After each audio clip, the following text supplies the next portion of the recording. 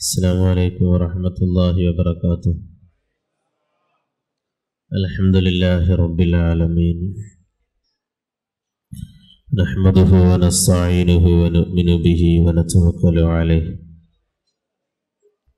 ونشهد أن لا إله إلا الله وحده لا شريك له، ونشهد أن سيدنا محمدا عبده ورسوله. اللهم صل وسلم على رسولك سيدنا محمد وعلى آل سيدنا محمد. അഭിവന്ദനായ വേദിയുടെ അധ്യക്ഷൻ പാലോളി ബാക്കുട്ടി മുസ്ലിയാർ, ഈ വേദിയിൽ സ്വാഗത ഭാഷണം നിർവഹിച്ച അഭിവന്ദനായ യൂസുഫ് ദാരിമി ഉസ്താദ്, സുഹൈൽ കമാൽ ഫൈസി ഉൾപ്പെടെ വേദിയിലുള്ള അഭിവന്ദനായ പണ്ഡിതന്മാരെ, ഉമറാക്കളെ, ഈ നാട്ടിലെ ചൈതന്യധന്യമായ ദീനീ പ്രവർത്തനത്തിന് കാർമ്മികത്വം വഹിക്കുന്ന ആദരണീയ വ്യക്തിത്വങ്ങളെ, പ്രിയപ്പെട്ട വിശ്വാസിനികളെ, നാം ഈ ഒരുമിച്ച് കൂടിയത് അള്ളാഹു നമ്മിൽ നിന്ന് കബൂൽ ചെയ്യട്ടെ. ഇസ്സത്തോടെ ഈമാനോടെ ജീവിച്ച് പരിപൂർണ ഈമാനിലായി മരിക്കുന്ന വിജയികളുടെ കൂട്ടത്തിൽ അള്ളാഹു നമ്മെയും നമ്മുടെ അഹ്ലുകാരെയും ഉൾപ്പെടുത്തി തരട്ടെ. നമ്മിൽ നിന്ന് മരണപ്പെട്ടു പോയ ഉപ്പമാർ, ഉമ്മമാർ, കുടുംബങ്ങൾ, അള്ളാഹു അവർക്കൊക്കെ മഗ്ഫിറത്ത് നൽകട്ടെ. ഒരുപാട് ആളുകൾ പല സമയത്തായി ദുആ ചെയ്യണമെന്ന് ഏൽപ്പിച്ചിട്ടുണ്ട്. അള്ളാഹു അവരുടെയും നമ്മുടെയും മുറാദുകളൊക്കെ ഹാസിലാക്കി തരട്ടെ. ഒരു ആക്സിഡന്റ് ബാധിച്ചൊരു സുഹൃത്ത് ഹോസ്പിറ്റലിലാണ്, സർജറി കഴിഞ്ഞു എന്ന് പറഞ്ഞ് ദുആ ചെയ്യാൻ ഏൽപ്പിച്ചിരുന്നു. അള്ളാഹു തആല ആഫിയത്തോടുകൂടെ ഉള്ള ദീർഘായുസ്സ് നൽകട്ടെ. പരിപൂർണ ശിഫ അള്ളാഹു പ്രദാനം ചെയ്യട്ടെ. റഹ്മതിക യാ അർഹമർ റഹീമീൻ. മുഅ്മിനീങ്ങളെ, മനുഷ്യന്റെ ജീവിതത്തിൽ മരണത്തിന്റെ മുമ്പ് അനിവാര്യമായി ഉണ്ടാവേണ്ട രണ്ട് കാര്യങ്ങളാണ് ഹൃദയശുദ്ധിയും അള്ളാഹുവിനെ തിരിച്ചറിയാനുള്ള സൗഭാഗ്യവും. മനുഷ്യന്റെ ജീവിതത്തിൽ അനിവാര്യമായ രണ്ടെണ്ണമാണത്. ഹൃദയശുദ്ധിയും ഉണ്ടാവണം, അള്ളാഹുവിനെ തിരിച്ചറിയുകയും വേണം. ഇത് രണ്ടും സമ്പാദിക്കുന്നവന് സന്തോഷത്തോടെ ഈ പ്രപഞ്ചത്തിൽ നിന്ന് അള്ളാഹുവിൻ്റെ വിളിക്കുത്തരം നൽകി മടങ്ങിപ്പോവാനാവും. മഹാനായ ശൈഖുന ചെറുവാളൂർ ഉസ്താദ് അള്ളാഹുവിൻ്റെ വിളിക്കുത്തരം നൽകിപ്പോയത് ഇന്നത്തെ പ്രഭാതത്തിലാണ്. അള്ളാഹു മഹാന്റെ ദറജ വർദ്ധിപ്പിച്ചു കൊടുക്കട്ടെ. അള്ളാഹു മഹാന്റെ ദറജ വർദ്ധിപ്പിച്ചു കൊടുക്കട്ടെ. അവരെയും നമ്മെയും നമ്മിൽ നിന്ന് മരണപ്പെട്ടു പോയവരെയും സമസ്ത കേരള ജംഇയ്യത്തുൽ ഉലമായുടെ ഉലമാ, ഉമറ, സദാത്യങ്ങൾ എല്ലാവരെയും അള്ളാഹു ഹിസാബിന്റെ മുമ്പേ സ്വർഗത്തിൽ ഒരുമിച്ച് കൂട്ടട്ടെ. മുഅ്മിനീങ്ങളെ, നമ്മളൊക്കെ നന്നാവാൻ ആഗ്രഹിക്കുന്ന ആളുകൾ 5 കാര്യങ്ങളാണ് സൂക്ഷിക്കാനുള്ളത്. ഒരു മനുഷ്യന് നന്നാവണമെന്ന ആഗ്രഹമുണ്ടെങ്കിൽ 5 കാര്യങ്ങളാണ് അവൻ സൂക്ഷിക്കേണ്ടത്. ഒന്നാമതായി അവൻ അറിയേണ്ടത് നമ്മളൊന്നും നമ്മുടേതല്ല എന്നതാണ്. നിങ്ങൾ ഈ ക്ലാസ്സിൽ കേവലം ശ്രോതാക്കളാകരുത്. ഇതൊരു ഇടപെടലാണ്, ഇതൊരു ചർച്ചയാണ്. ഒരു വഅലിന്റെ സദസ്സിലിരിക്കുന്ന മനോഭാവത്തോടെ നിങ്ങൾ ഈ സദസ്സിനെ കാണരുത്. പരസ്പരം ചർച്ച ചെയ്തും ആലോചിച്ചും ജീവിതത്തിൽ തിരുത്തേണ്ടതും കൂട്ടിച്ചേർക്കേണ്ടതും ചർച്ച ചെയ്യാനുള്ള സമയമാണിത്. ഒന്നാമത് നമ്മുടെ ജീവിതത്തിൽ നമ്മൾ തിരിച്ചറിയേണ്ട കാര്യമാണ് നമ്മൾ നമ്മുടേതല്ല എന്നത്. അഥവാ എന്റേത് എന്ന് പറയാൻ പറ്റിയ ഒന്നും എന്നിലില്ല. നിങ്ങളുടേത് എന്ന് പറയാൻ പറ്റിയതൊന്നും നിങ്ങളിലും ഇല്ല. ഒരാൾ മരിച്ചു എന്ന് കേട്ടാൽ നമ്മൾ സാധാരണ ഒരു ദിക്ർ ചൊല്ലുമല്ലോ. എന്താണ് ദിക്ർ? ഇന്നാ ലില്ലാഹി വ ഇന്നാ ഇലൈഹി റാജിഊൻ. ഇത് സമാധാനിക്കാൻ വേണ്ടി പറയുന്നതാണോ അതോ ദുഃഖം രേഖപ്പെടുത്താൻ പറയുന്നതാണോ? ഇതെന്തിനാ പറയുന്നത്? നിങ്ങൾ അപ്പോഴെങ്കിലും ആലോചിക്കണം, എന്താണ് ഈ പറയുന്നതെന്നും. ഇതൊരു സമാധാനിക്കാനുള്ള വർത്തമാനാണ്. ഒരാൾക്ക് മുസീബത്ത് ഉണ്ടാവുമ്പോൾ ചൊല്ലുന്നതാണ് ഇന്നാലില്ല, പക്ഷെ അത് സമാധാനത്തിന്റെ വർത്തമാനാണ്.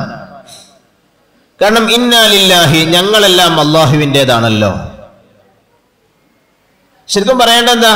അയാൾ അള്ളാന്റേതായിരുന്നു, അയാൾ അള്ളാഹ് കൊണ്ടുപോയിന്നാണ്. നമ്മൾ സമാധാനിക്കുകയാണ്. അയാളെ മാത്രല്ല, അയാൾ അള്ളാഹുവിൻ്റെതായിരുന്നു, അതുകൊണ്ട് അള്ളാഹു കൊണ്ടുപോയി. ഞാനും അള്ളാഹുവിൻ്റെതാണ്, എന്നെയും അള്ളാഹു കൊണ്ടുപോകും. വഇന്നാ ഇലൈഹി റാജിഊൻ, ഞങ്ങൾക്കും പോകാനുള്ളത് അള്ളാഹുവിലേക്കാണല്ലോ.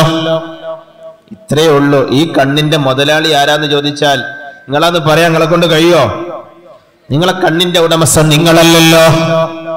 നിങ്ങളെ കാതിന്റെ ഓണർഷിപ്പ് നിങ്ങളിലില്ലല്ലോ. നാവിന്റെ ഓണർ നമ്മളാണോ? അല്ലല്ലോ.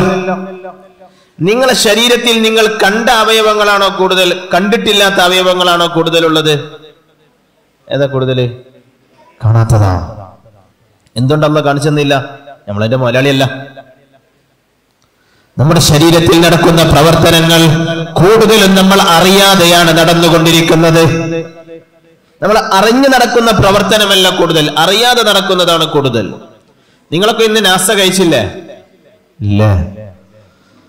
നോമ്പുള്ള ആളുകളാണെങ്കിൽ അത്താഴം കഴിച്ചിട്ടുണ്ടോ? എന്നാൽ നിങ്ങൾ ആ ഭക്ഷണം ദഹിക്കുന്നത് വരെയുള്ള പണികൾ നിങ്ങൾ അറിയാറുണ്ടോ? വയറിൽ എന്ത് സംഭവിക്കുന്നു എന്ന് നിങ്ങൾ അറിയോ? എന്തുകൊണ്ട് നിങ്ങൾക്ക് അറിയിച്ചു തരാതിരുന്നത്? നിങ്ങൾ അതിന്റെ മുതലാളി അല്ലാത്തോണ്ട്. നമ്മളെ തോട്ടത്തിൽ ഒരാൾ പണിയെടുക്കുകയാണെങ്കിൽ നമ്മൾ പോയി നോക്കൂലേ? കാരണം നമ്മളതിന്റെ മുതലാളിയാണ്. എന്നാൽ നമ്മിലുള്ള ഒന്നിനും നമ്മൾ ഉടമസ്ഥരല്ല. അതുകൊണ്ടാണ് ഒരാൾ മരിച്ചു എന്ന് കേട്ടാൽ ചൊല്ലുന്നത് ഇന്നാ ലില്ലാഹി വ ഇന്നാ ഇലൈഹി റാജിഊൻ. ഞങ്ങളും അള്ളാഹുവിൻ്റെതാണല്ലോ, ഞങ്ങൾക്കും പോകാനുള്ളത് റബ്ബിലേക്കാണല്ലോ. നമ്മുടെ കണ്ണ് നമ്മൾ ഉണ്ടാക്കിയതല്ല, നമ്മൾ നിയന്ത്രിച്ചതല്ല, നമ്മൾ പ്രവർത്തിപ്പിക്കുന്നതല്ല. ഈ കണ്ണിന്റെ ചുരുങ്ങിയ ശതമാനം മാത്രമേ പുറത്ത് കാണുന്നുള്ളൂ. ഭൂരിഭാഗവും നമ്മൾ കാണാത്ത ഭാഗമാണ്. കണ്ണിൽ നമ്മൾ കാണുന്നതുകൊണ്ട് കണ്ണിൽ നമ്മൾ കാണാത്ത ഭാഗമുണ്ട്. കാണുന്നത് വളരെ ചുരുങ്ങിയതാണ്, കാണാത്തതാണ് ഭൂരിഭാഗവും. കാത് പുറത്ത് കാണുന്നത് ഇത്രയാണ്, പക്ഷെ കാതിന്റെ ഉള്ളിലെ ലോകം വിശാല ലോകമാണ്. അള്ളാഹു അധികവും കാണിച്ചു തന്നില്ല. അതിന്റെ കാരണം ഇതൊരു പാഠമാണ്. നമ്മുടെ ഉടമ നമ്മളല്ല, നമ്മുടെ മുതലാളി നമ്മളല്ല.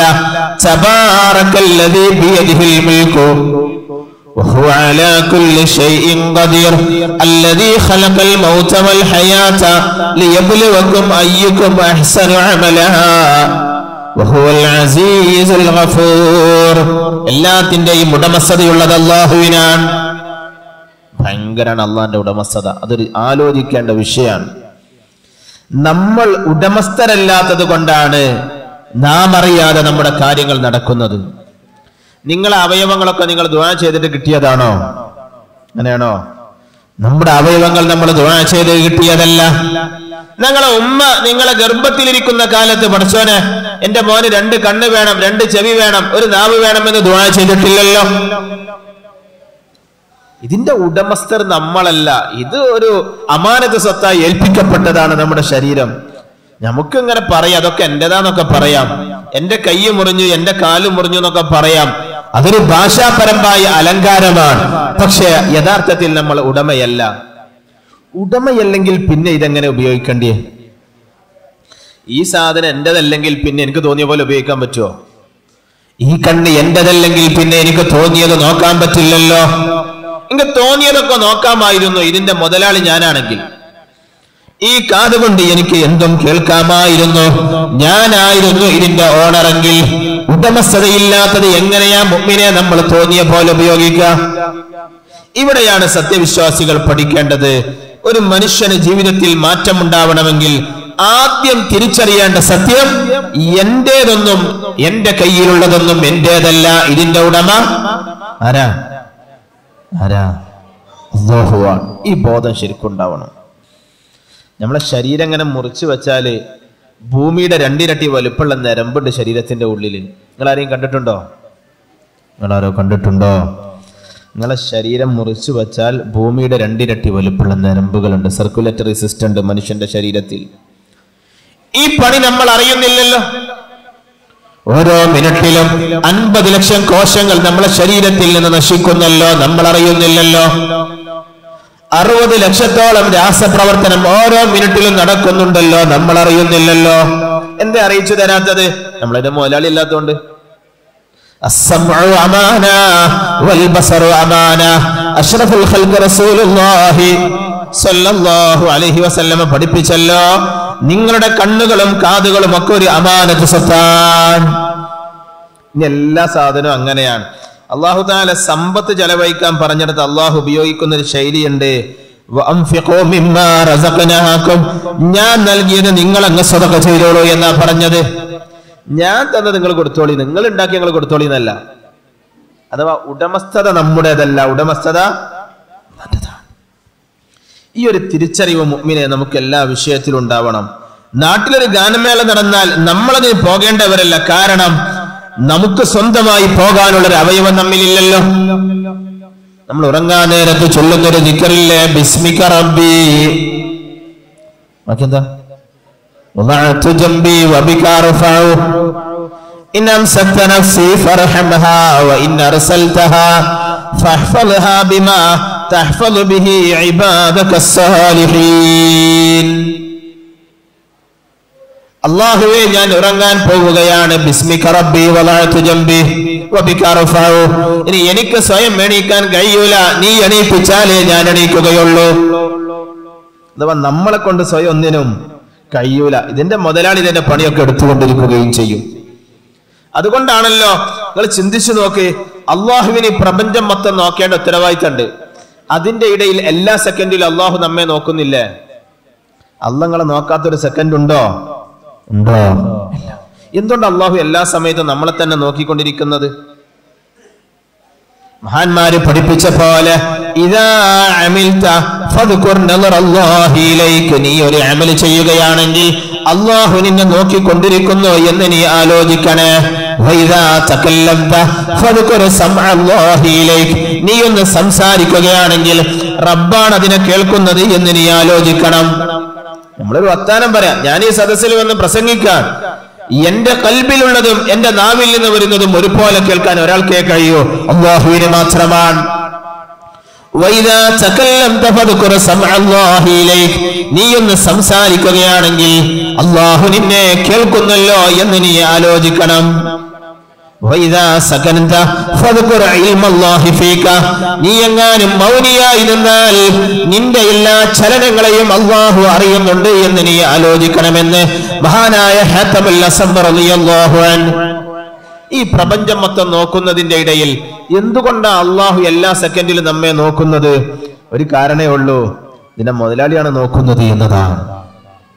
നിങ്ങളെ വീടിന്റെ അടുത്ത് തോട്ടമുണ്ട്, നിങ്ങൾ തോട്ടത്തിൽ പണിയെടുക്കാൻ ഒരാളെ വിളിച്ചു, അയാൾ തോട്ടത്തിൽ പണിയെടുക്കാതെ മുറ്റത്ത് പണിയെടുത്തു, നിങ്ങൾ വൈകുന്നേരം കൂലി കൊടുക്കുവോ? നിങ്ങൾ കൊടുക്കുവോ? എന്നാൽ ഈ കണ്ണുകൊണ്ട് നോക്കാൻ പറഞ്ഞൊരു ഏരിയ ഉണ്ട്, കാതുകൊണ്ട് കേൾക്കാൻ ചിലത് പറഞ്ഞാണ്, നാവ് കൊണ്ട് ചിലത് പറയാൻ പറഞ്ഞിട്ടുണ്ട്, കാലുകൊണ്ട് ചിലതിലേക്ക് നടക്കാൻ പറഞ്ഞിട്ടുണ്ട്, കൈകൾ കൊണ്ട് ചിലത് ചെയ്യാൻ പറഞ്ഞിട്ടുണ്ട്, കൽബ് കൊണ്ട് ചിലത് ചിന്തിക്കാൻ പറഞ്ഞിട്ടുണ്ട്. ഉപയോഗിക്കേണ്ടിടത്തല്ലാതെ ഉപയോഗിച്ചാൽ തോട്ടത്തിൽ പണിക്ക് വിളിച്ചവൻ മുറ്റത്ത് പണിയെടുത്ത പോലെയാവും. മുതലാളി ഇങ്ങനെ ശ്രദ്ധിച്ചുകൊണ്ടിരിക്കും. മുതലാളിക്ക് വേറെ കുറെ നോക്കാനൊക്കെ ഉണ്ട്. 12,500 കോടി ഗാലക്സി നോക്കാനുണ്ട്, അതിനേക്കാളേറെ ജീവജാലങ്ങളെ നോക്കാനുണ്ട്. എന്നാലും ഈ പ്രപഞ്ചത്തിന്റെ ഉടമസ്ഥനായ നമ്മുടെ ഉടമസ്ഥനായ അല്ലാഹു ഒരു സെക്കൻഡ് പോലും നമ്മിൽ നിന്ന് മാറി നിൽക്കില്ലല്ലോ. നിങ്ങളത് ശരിക്കും ബോധാവണം. അപ്പൊ ഒന്നാമതൊരു മനുഷ്യൻ നന്നാവാൻ ഉണ്ടാവേണ്ട ബോധാണ്, എന്റേതൊന്നും എന്റേതല്ല, എന്റെ കയ്യിലുള്ളതൊക്കെ ആരുടേതാണ്? ആരുടേതാ? അല്ലാഹുവിൻ്റെതാണ്. അത് ശരിക്കും കൽബിൽ ഉറപ്പിക്കണം. അല്ലാഹു തൗഫീഖ് നൽകട്ടെ. അങ്ങാടി കൂടെ അങ്ങനെ പലരും നടക്കും, എല്ലാം കൂടി നമുക്ക് നോക്കാൻ പറ്റൂലല്ലോ. ടെലിവിഷനിൽ ഒരുപാട് കാര്യങ്ങൾ മാറി മറിയും, സത്യവിശ്വാസിക്ക് എല്ലാം നോക്കാൻ കഴിയില്ലല്ലോ. എന്തുകൊണ്ട്? സ്വന്തമായി കണ്ണില്ല, അല്ലാഹു തന്ന കണ്ണേയുള്ളൂ, ഉടമസ്ഥതയുള്ള കണ്ണില്ല. അപ്പോൾ പിന്നെ ഉടമ പറഞ്ഞതിനകത്തേക്ക് നോക്കാൻ പറ്റൂ. പറഞ്ഞു തിരിഞ്ഞോ? പറഞ്ഞത് മനസ്സിലായോ? രണ്ടാമത് മുഅ്മിനീങ്ങളെ നമ്മൾ ശ്രദ്ധിക്കേണ്ട കാര്യം, രണ്ടാമത് നമ്മളൊക്കെ ശ്രദ്ധിക്കേണ്ട കാര്യം, ഒരു മുഅ്മിനിനെ നന്നാവാൻ രണ്ടാമത് സൂക്ഷിക്കേണ്ടത് ഇബ്ലീസിനെ സത്യസന്ധമായി ശത്രുവായി കാണണം. ഇബ്ലീസിനെ ശത്രുവായി കാണുന്നവരെന്ന് കൈപ്പൊക്കിയേ. സുബ്ഹാനല്ലാഹ്, കുറെ ആളുകൾക്കൊരു ബേജാറുണ്ടല്ലോ പഠിച്ചോനെ. ശരിക്കും നമ്മൾ ഇബ്ലീസ് നമ്മളെ ശത്രു തന്നെയാണോ? ഇന്ന് നിങ്ങളൊക്കെ സുബഹി നിസ്കരിച്ചിട്ടുണ്ടല്ലോ അല്ലേ? ഇല്ല. ഇന്നത്തെ സുബഹി നിസ്കാരം അള്ളാഹ്ക്കുള്ള ഓഹരിയും ഇബ്ലീസിനുള്ള ഓഹരിയും ഒന്ന് രണ്ടായി വിഭജിച്ചാൽ ആർക്കായിരിക്കും കൂടുതൽ കിട്ടുക? ആർക്കായിരിക്കും? അള്ളാഹു നോക്കുന്നത് കൽബിലേക്കാണ്, ഇബ്ലീസ് നോക്കുക കൽബിലേക്കാണ്. നമ്മുടെ കൽബ് ആരോടൊപ്പം നിന്നു? അബ്ദുൽ അസീസ് ഇബ്നു അബീ റവാദ് റളിയല്ലാഹു അൻഹു അല്ലാഹുവിന്റെ ഔലിയാക്കളിലെ പ്രധാനിയാണ്. മഹാൻ പറഞ്ഞു, ലഖദ് ഹജ്ജതു 60 ഹജ്ജാ വഅമിൽതു അഅമാലൻ കസീറൻ മിനൽ ഖുർബാത്ത്. ഞാൻ 60 ഹജ്ജ് ചെയ്തു, പിന്നെ ഒരുപാട് അമലും ചെയ്തു. എല്ലാം കഴിഞ്ഞപ്പോൾ ഞാനൊന്ന് ഹിസാബ് ചെയ്ത് നോക്കി, എന്റെ അമലിൽ കൂടുതൽ ഓഹരി ഇബ്ലീസിനാണോ അതോ അള്ളാഹുവിനാണോ എന്ന്. അപ്പോൾ എനിക്ക് പേടിയായി, കാരണം കൂടുതൽ ഓഹരി ഇബ്ലീസിനായിരിക്കും കിട്ടിയിട്ടുണ്ടാവുക. ഫാത്തിഹ ഓതുമ്പോൾ കൽബ് അള്ളാന്റെ കൂടെ അല്ല, വജ്ജത്ത് ഓതുമ്പോൾ അള്ളാന്റെ കൂടെ അല്ല, സൂറത്ത് ഓതുമ്പോൾ ഇല്ല, റുക്കൂയിലും ഇല്ല, സുജൂദിലും ഇല്ല, പിന്നെ പോയി അള്ളാഹ് കൊടുത്തു. അപ്പോഴെല്ലാം കൽബ് അള്ളയല്ലാത്ത ചിന്തയിലല്ലേ. അള്ളാഹു എങ്ങാനും നമ്മോട് എന്നെ മാത്രം ഓർത്ത് നിസ്കരിച്ച 2 റക്അത്ത് കാണിച്ചു തന്നാൽ സ്വർഗം തരാം എന്ന് പറഞ്ഞാൽ നമ്മൾ എന്ത് ചെയ്യും? 55 കൊല്ലം ഞാൻ ആയുസ് തന്നല്ലോ, എന്നെ മാത്രം ആലോചിച്ച് നിസ്കരിച്ച് 2 റക്അത്ത് കാണിച്ചെന്ന ഞാൻ സ്വർഗം തരാമെന്ന് പറഞ്ഞാൽ നമ്മൾ എന്ത് ചെയ്യും? ഇബ്ലീസിനെ ശത്രുവായി കാണണം. ഇന്ന ശൈത്താന ലക്കും അദുവൻ ഫത്തഖിദൂഹു അദുവാ ഇന്നമാ യദ്ഉ ഹിസ്ബഹു ലിയകൂനു മിൻ അസ്ഹാബിസ് സഈർ. ഇബ്ലീസ് നിങ്ങളെ ശത്രുവാണ്, അവനെ നിങ്ങളെ ശത്രുവായി തന്നെ കാണണമെന്ന് വിശുദ്ധ ഖുർആൻ. ഇബ്ലീസ് നമുക്കേത് മരുന്നാണ് തരേണ്ടത് എന്ന് പഠിച്ച ആളാണ്. അതുകൊണ്ട് നേരെ വന്നിട്ട് കിട്ടിയില്ലെങ്കിൽ വളഞ്ഞു വരും. അല്ല ഇബ്ലീസ് അള്ളാഹുവിനോട് പറഞ്ഞത്, ثم لآتينهم من بين أيديهم ومن خلفهم وعن أيمانهم وعن شمائلهم ولا تجد أكثرهم شاكرين. ഇബ്ലീസ് അള്ളാഹുവിനോട് പറഞ്ഞതാ, പടച്ചോനെ ഞാൻ മനുഷ്യരെ മുന്നിലൂടെ പോയി നോക്കും, കിട്ടിയിട്ടില്ലെങ്കിൽ പിന്നിലൂടെ പോകും, എന്നിട്ടും അവരെ കിട്ടിയിട്ടില്ലെങ്കിൽ വലതുവശത്ത് കൂടെ പോകും, എന്നിട്ടും കിട്ടിയിട്ടില്ലെങ്കിൽ ഇടതുവശത്ത് കൂടെ പോകും. അഥവാ നമ്മെ എങ്ങനെ ലോക്ക് ചെയ്താലാണോ കിട്ടുക ആ രൂപത്തിലെല്ലാം ഇബ്ലീസ് സ്വാധീനിക്കുമെന്ന് പരിശുദ്ധ ഖുർആൻ അള്ളാഹു പഠിപ്പിക്കുന്നുണ്ട്. അതുകൊണ്ടാണ് അള്ളാഹു ഇടയ്ക്കിടെ എങ്ങനെ പറയുന്നത്, ഇന്നഹു ലക്കും അദുവ്വുൻ മുബീൻ, നിങ്ങളുടെ യഥാർത്ഥ ശത്രു ഇബ്ലീസാണ്. ഒന്ന് മനസ്സറിഞ്ഞ് പറഞ്ഞു നോക്കി, ഇന്നഹു ലക്കും അദുവ്വുൻ മുബീൻ. ഒരു തിന്മ ചെയ്യാൻ ഒരുങ്ങുമ്പോൾ ഈ ആയത്ത് ഓർമ്മയിലുണ്ടാവണം. ഇന്നഹു ലക്കും അദുവ്വുൻ മുബീൻ. അല്ലാഹു പരലോകത്ത് വെച്ച് അവസാനം ചോദിക്കുന്ന ചോദ്യങ്ങളിൽ ഒന്നത് തന്നെയല്ലേ, അലം അഹ്ദിയിലൈക്കും യാ ബനി ആദമ അല്ലാ തഅബുദു ശൈത്താൻ ഇന്നഹു ലക്കും അദുവ്വുൻ മുബീൻ. ഇബ്ലീസിന്റെ പിന്നിൽ പോകല്ലേ എന്ന് ഞാനല്ലേ നിങ്ങളോട് നിർദ്ദേശിച്ചിരുന്നത്, നിങ്ങൾ എന്തിനു പോയി? അവൻ നിങ്ങളെ ശത്രുവാണെന്ന് ഞാൻ നിങ്ങൾക്ക് പറഞ്ഞു തന്നില്ലേ എന്ന് അല്ലാഹു ചോദിക്കുമെന്നല്ലേ സൂറത്ത് യാസീനിലുള്ളത്. ഈ ഇബ്ലീസിനെ ശത്രുവായി കാണണം.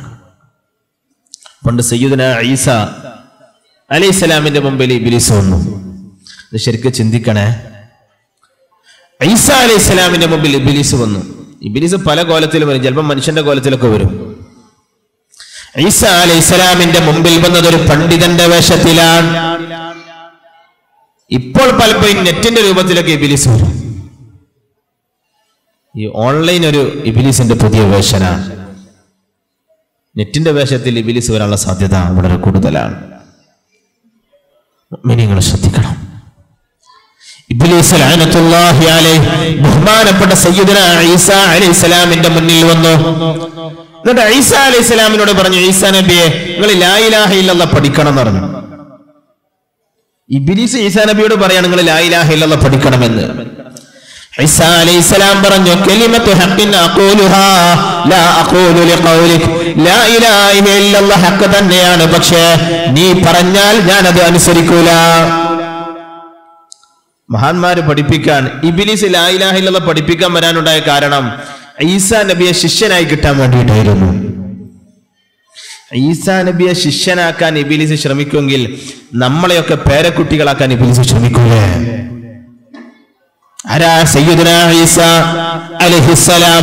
വഉബ്രിഹുൽ അക്മഹ വൽ അബ്റസ വഉഹിയിൽ മൗതാ ബിഇദ്നില്ലാഹ്. അന്തനെയൊന്ന് തലോടിയാൽ കാഴ്ച തിരിച്ചു വരുമായിരുന്നില്ല ഈസ അലൈഹിസ്സലാം. മരിച്ചൊരാളോട് അള്ളാന്റെ സമ്മതപ്രകാരം എണീറ്റോളൂ എന്ന് പറഞ്ഞാൽ എണീറ്റ് പോകുമായിരുന്നില്ലേ മയ്യിത്തുകൾ? അങ്ങനത്തെ ഈസാ നബിയുടെ മുമ്പിൽ ഉലുൽ അസ്മിൽ പ്രധാനിയല്ലേ. ഒരിക്കങ്ങനെ ഈസാ അലൈഹിസ്സലാം പോകുമ്പോൾ ഒരു മയ്യത്ത് കൊണ്ടുപോവാണ്. ഈസാ അലൈഹിസ്സലാം ചോദിച്ചു, ആരുടെ മയ്യത്താന്ന് ചോദിച്ചപ്പോൾ ആളെ പേര് പറഞ്ഞു. അവൻ പറഞ്ഞു, അതെന്റെ സുഹൃത്താണ്, അവിടെ മയ്യത്ത് വെക്കിയായിരുന്നു. ഈസാ അലൈഹി സ്വലാം എന്ന കുംബിദിനില്ല, അള്ളാന്റെ സമ്മതം എണീറ്റ് പോയിക്കോർന്നു. അയാൾ എണീറ്റു. മയ്യത്ത് കൊണ്ടുപോയിരുന്ന കട്ടിൽ അയാളെ തലേ വെച്ച് കൊടുത്തിട്ട് പറഞ്ഞു വീട്ടു പോയിക്കോർന്നു മയ്യത്തിനോട്. ഇത് കണ്ടപ്പോ ഒരു താത്താക്ക് തോന്നി പടച്ചോനിന്റെ മോള് മരിച്ചു കിടക്കുകയാണല്ലോ, ഈസാ നബിനോടൊന്ന് പറഞ്ഞാൽ മതിയെന്ന്. അന്ന് വലിയ തർക്കം നടക്കുകയാണ്. ഒരു സ്ത്രീ മരിച്ചോ ഇല്ലയോ എന്ന തർക്കത്തിലാണ്. ചില ആളുകൾ വൈദ്യന്മാര് പറഞ്ഞു മരിച്ചു, ചിലര് പറഞ്ഞു മരിച്ചിട്ടില്ല. സയ്യിദുനാ ഈസാ അലൈഹിസ്സലാമിനെ വിളിച്ചു. ഈസാ അലൈഹിസ്സലാം വന്ന് നോക്കിയപ്പോൾ പെണ്ണ് മരിച്ചു കിടക്കുകയാ. ഈസാ അലൈഹിസ്സലാം പറഞ്ഞു ഖൂമി ബിഇദ്നില്ലാഹ്, അല്ലാഹുവിന്റെ സമ്മതമുണ്ട്, എണീറ്റ് പോയിക്കോളൂ. ആ പെണ്ണങ്ങ് എണീറ്റ് പോയി. അപ്പോൾ നേരത്തെ മരിച്ചിട്ടില്ല എന്ന് പറഞ്ഞ ആളുകൾ പരിഹസിക്കാൻ തുടങ്ങി. ഞങ്ങൾ നേരത്തെ പറഞ്ഞിട്ടുണ്ടല്ലോ ഈ പെണ്ണ് മരിച്ചിട്ടില്ല എന്ന്, ഈസാ നബി ജീവിപ്പിച്ചതല്ല എന്ന് വിവാദം വരാൻ തുടങ്ങി. അപ്പൊ ഈസാ അലൈഹി സ്വലാം പറഞ്ഞു എന്നാൽ മരിച്ചു എന്ന് ഉറപ്പുള്ള ഒരാളും ഖബർ കാണിച്ചു തരുമോ പറഞ്ഞു. അങ്ങനെയാണ് സാമ ബിൻ നൂഹിന്റെ ഖബറിന്റെ സമീപത്ത് പോയത്. കുംബീദിനില്ല, എണീറ്റ് പോന്ന് പറഞ്ഞു. മയ്യിത്ത് എണീറ്റ് പോയല്ലോ. മുഅ്മിനീങ്ങൾ ഓർക്കണേ, ഈ ഈസാ അലൈഹിസ്സലാമിനെ ശിഷ്യനായി സ്വീകരിക്കാൻ കുതന്ത്രവുമായി വന്ന ആളാണ് ഇബ്ലീസ് ലഅനത്തുല്ലാഹ്. ഇബ്ലീസിന്റെ ഒരു സ്വാധീനത്തിൽ ഇതുവരെ പെടാത്ത ആരെങ്കിലും സദസ്സിൽ ഉണ്ടാവോ?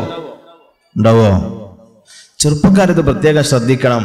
ചെറുപ്പക്കാരാണ് ഇബ്ലീസിന്റെ ഏറ്റവും വലിയ ടാർഗറ്റ് ഏരിയ. കാരണം യൂത്ത് മോശമായാൽ ഒരു നാട് മോശമാവും. ചെറുപ്പക്കാരനായ ഒരാൾ ഒരു റക്അത്ത് നിസ്കരിക്കുന്നത് പ്രായമായാൽ 100 റക്അത്തിന് സൈമാണ്.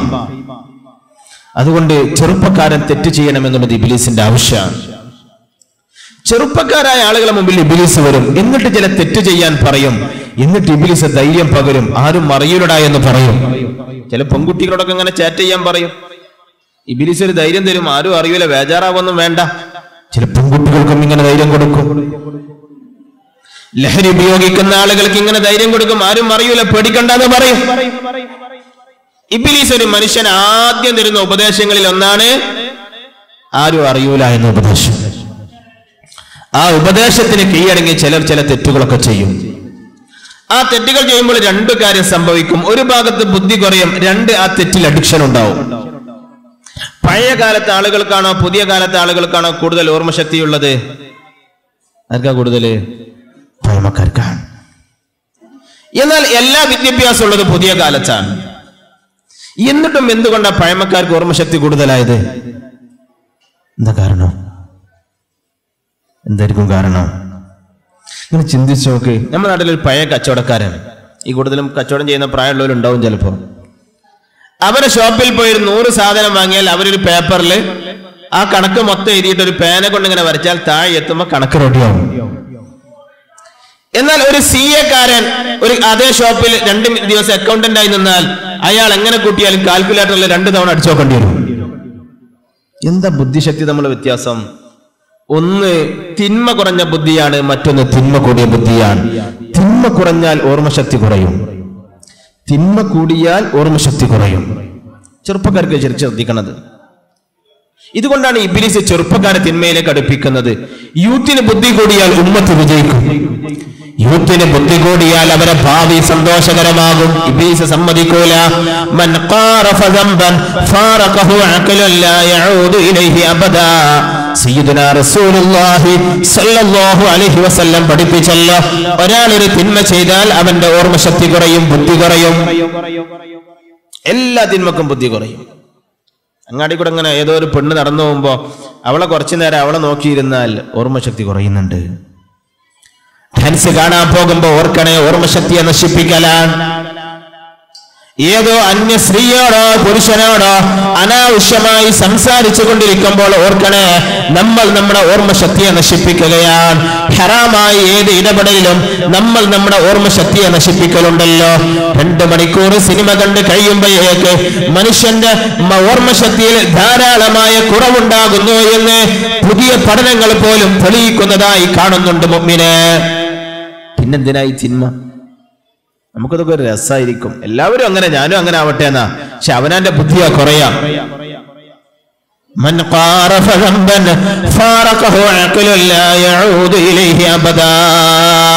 ഓർക്കണേ മുഅ്മിനീങ്ങളെ, ഒരാൾ ജനിക്കുന്ന സമയത്ത് 1000 പേജുകളുള്ള 9 കോടി പുസ്തകം മെമ്മറൈസ് ചെയ്യാനുള്ള, ഓർമ്മിച്ച് വെക്കാനുള്ള ഓർമ്മശക്തിയാ ഒരു മനുഷ്യനിലുള്ളത്. 1000 പേജുകളുള്ള 9 കോടി പുസ്തകം ഓർമ്മിച്ചു വെക്കാനുള്ള മെമ്മറി കപ്പാസിറ്റി, ഓർമ്മശക്തിയോടുകൂടെയാണ് മനുഷ്യൻ ജനിക്കുക. അതൊരു മനുഷ്യൻ അല്ലാഹു തആല 5 വയസ്സിന് മുമ്പേ കൊടുത്തു തീർക്കുന്നുണ്ട്. അതിനുള്ള സിനാപ്സുകളും സെല്ലുകളും മനുഷ്യന്റെ തലച്ചോറിലുണ്ട്.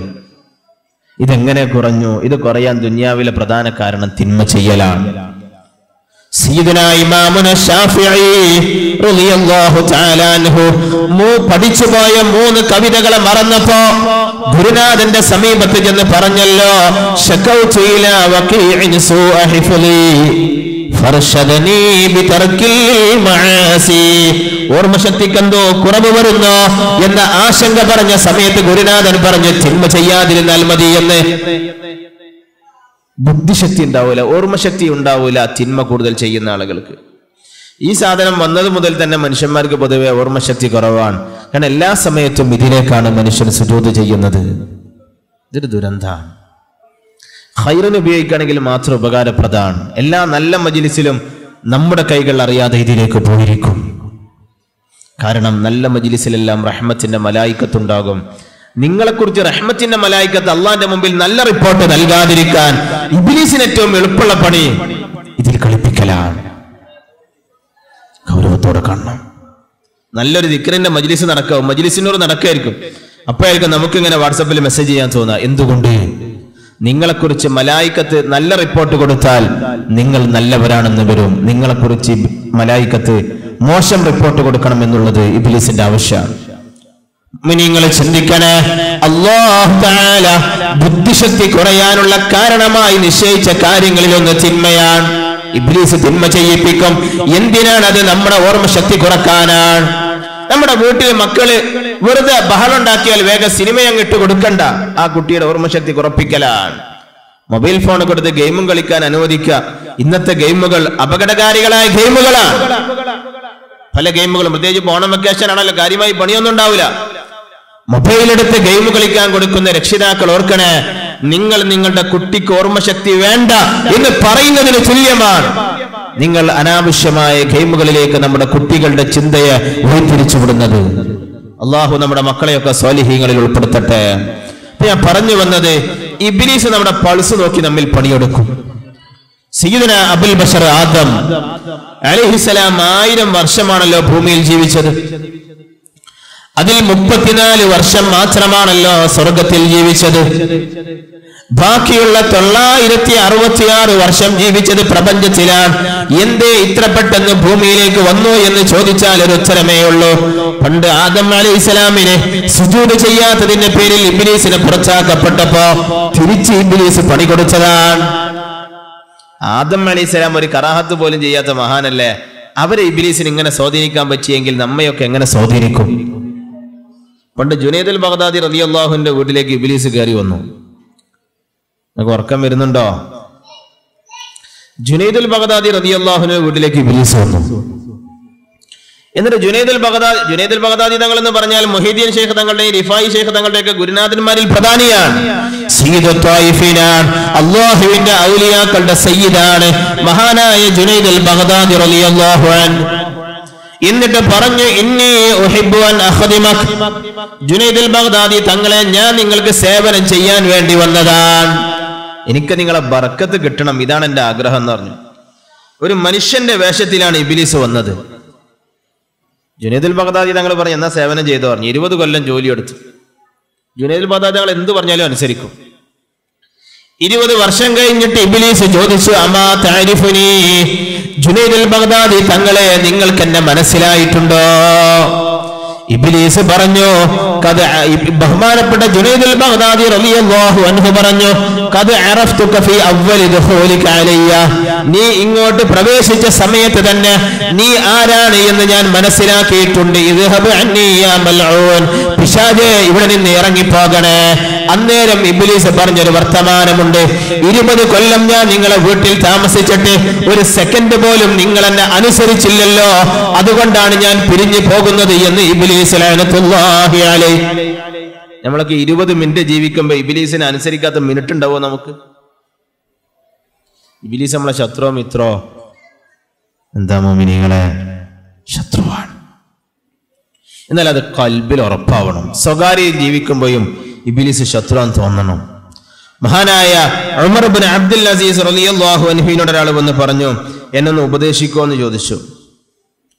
അപ്പൊ ബഹുമാനപ്പെട്ടവർ കുറെ ഉപദേശം കൊടുത്ത കൂട്ടത്തിൽ പറഞ്ഞു, ഇഹ്ദർ അൻ തകൂന മിമ്മൻ യുൽഇനു ശൈത്താന ഫിൽ അലാനിയ വയുതീഉഹു ഫിസ്സിരി.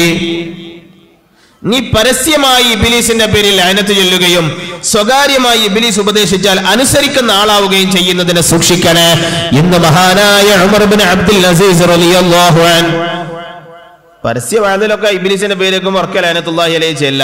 വീട്ടിലെത്തുമ്പോ കാര്യമായ ഒരു പണിയില്ല, നമ്മളും ഫ്രീയാ, റിമോട്ടും ഫ്രീയാ, ടെലിവിഷനും ഫ്രീ ആവുമ്പോ അപ്പൊ ഇബ്ലീസിനെ അനുസരിക്കാതിരിക്കാൻ തോന്നണം. മുത്തൂരിൽ മറുഭാഗത്ത് തിന്മയുടെ സാധ്യത ഒരുങ്ങുമ്പോ അല്ലാഹുവിനെ ഓർത്തുകൊണ്ട് തിന്മയിൽ നിന്ന് പിന്മാറാൻ കഴിയണം. അതാണ് ഒരു മുഅ്മിനിന്റെ വിജയം. പണ്ട് ഇബ്ലീസും അള്ളയും തമ്മിലൊരു ചർച്ച നടന്നു. അപ്പൊ ഇബ്ലീസ് അള്ളാഹിനോട് പറഞ്ഞു, യാ റബ്ബി അമാ തറാ ഹുബ്ബ ഇബാദിക ലക വമഅ ദാലിക യഅസൂനക.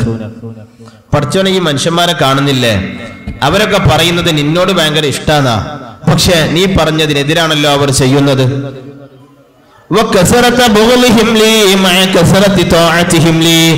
എന്നോട് ഭയങ്കര വെറുപ്പാന്ന് ജനങ്ങൾ പറയും, പക്ഷെ ഞാൻ എന്ത് പറഞ്ഞാലും ജനങ്ങൾ അനുസരിക്കാൻ റെഡിയാണല്ലോ. അപ്പോൾ അല്ലാഹു തആല പറഞ്ഞു, ഇബ്ലീസേ, ജനങ്ങൾ എന്നെ ഇഷ്ടപ്പെട്ടാലും ഞാൻ അവർക്ക് മാപ്പ് കൊടുക്കും, നിന്നെ വെറുത്താലും ഞാൻ ജനങ്ങൾക്ക് മാപ്പ് കൊടുക്കുമെന്ന് സ്നേഹനിധിയായ അല്ലാഹു പറഞ്ഞത് മഹത്തുക്കൾ രേഖപ്പെടുത്തിയിട്ടുണ്ട്. അള്ളാഹുവിനെ ഇഷ്ടപ്പെട്ടാലും അള്ളാഹ് മാപ്പ് കൊടുക്കും, ഇബ്ലീസിനെ വെറുത്താലും അള്ളാഹു മാപ്പ് കൊടുക്കുമെന്ന് ഖാലിഖായ റബ്ബ് ജല്ല ജലാലുഹു. അതുകൊണ്ട് മുഅ്മിനീങ്ങളെ ഓർക്കണേ, നമ്മുടെ ശത്രുവെ നമുക്ക് ശത്രുവായി കാണാൻ പറ്റണം. ഉളുപ്പില്ലാതെ സമീപിക്കല്ലേ ഇബ്ലീസ്. അപ്പൊ ഞങ്ങളൊക്കെ ഈ പരിപാടിക്ക് വേണ്ടി പിരിവിന് പോകുമ്പോ ഒരു 10 തവണ ഒരു വീട്ടിൽ കയറി ചെന്നിട്ടും വീട്ടുകാർ മൈൻഡ് ചെയ്യുന്നില്ലെങ്കിൽ പിന്നെ അവരെ കാണാൻ നമ്മൾ പോവോ? ഓനവന്റെ പൈസ ആയിട്ടുണ്ട്, പോയിക്കോട്ടെ, നമുക്ക് ആവശ്യമില്ല എന്ന് പറയും. എന്നാൽ നിങ്ങൾ 1000 ദിവസം ബിസ്മിയിൽ വീട്ടിൽ കയറിയ ആളാണെങ്കിലും പിന്നീട് നിങ്ങൾ വീട്ടിൽ നിന്ന് പുറത്തിറങ്ങുമ്പോൾ വീട്ടിലേക്ക് കയറുമ്പോൾ ഇബ്ലീസ് വരും. അഥവാ ഇയാൾ ബിസ്മിയെല്ലാം മറന്നാൽ കൂടെ കയറാലോ എന്ന് ചിന്തിച്ചിട്ട്. നിങ്ങൾ ദിവസം 10 നേരം ഭക്ഷണം കഴിക്കുന്ന ആളാണെങ്കിൽ എപ്പോഴും ബിസ്മിയിൽ നിന്ന ആളാണെങ്കിലും ഇബ്ലീസ് ഒന്നും വന്നു നോക്കും, ഒരു സമയത്തെങ്കിലും ചാൻസ് കിട്ടിയാലോ എന്ന്.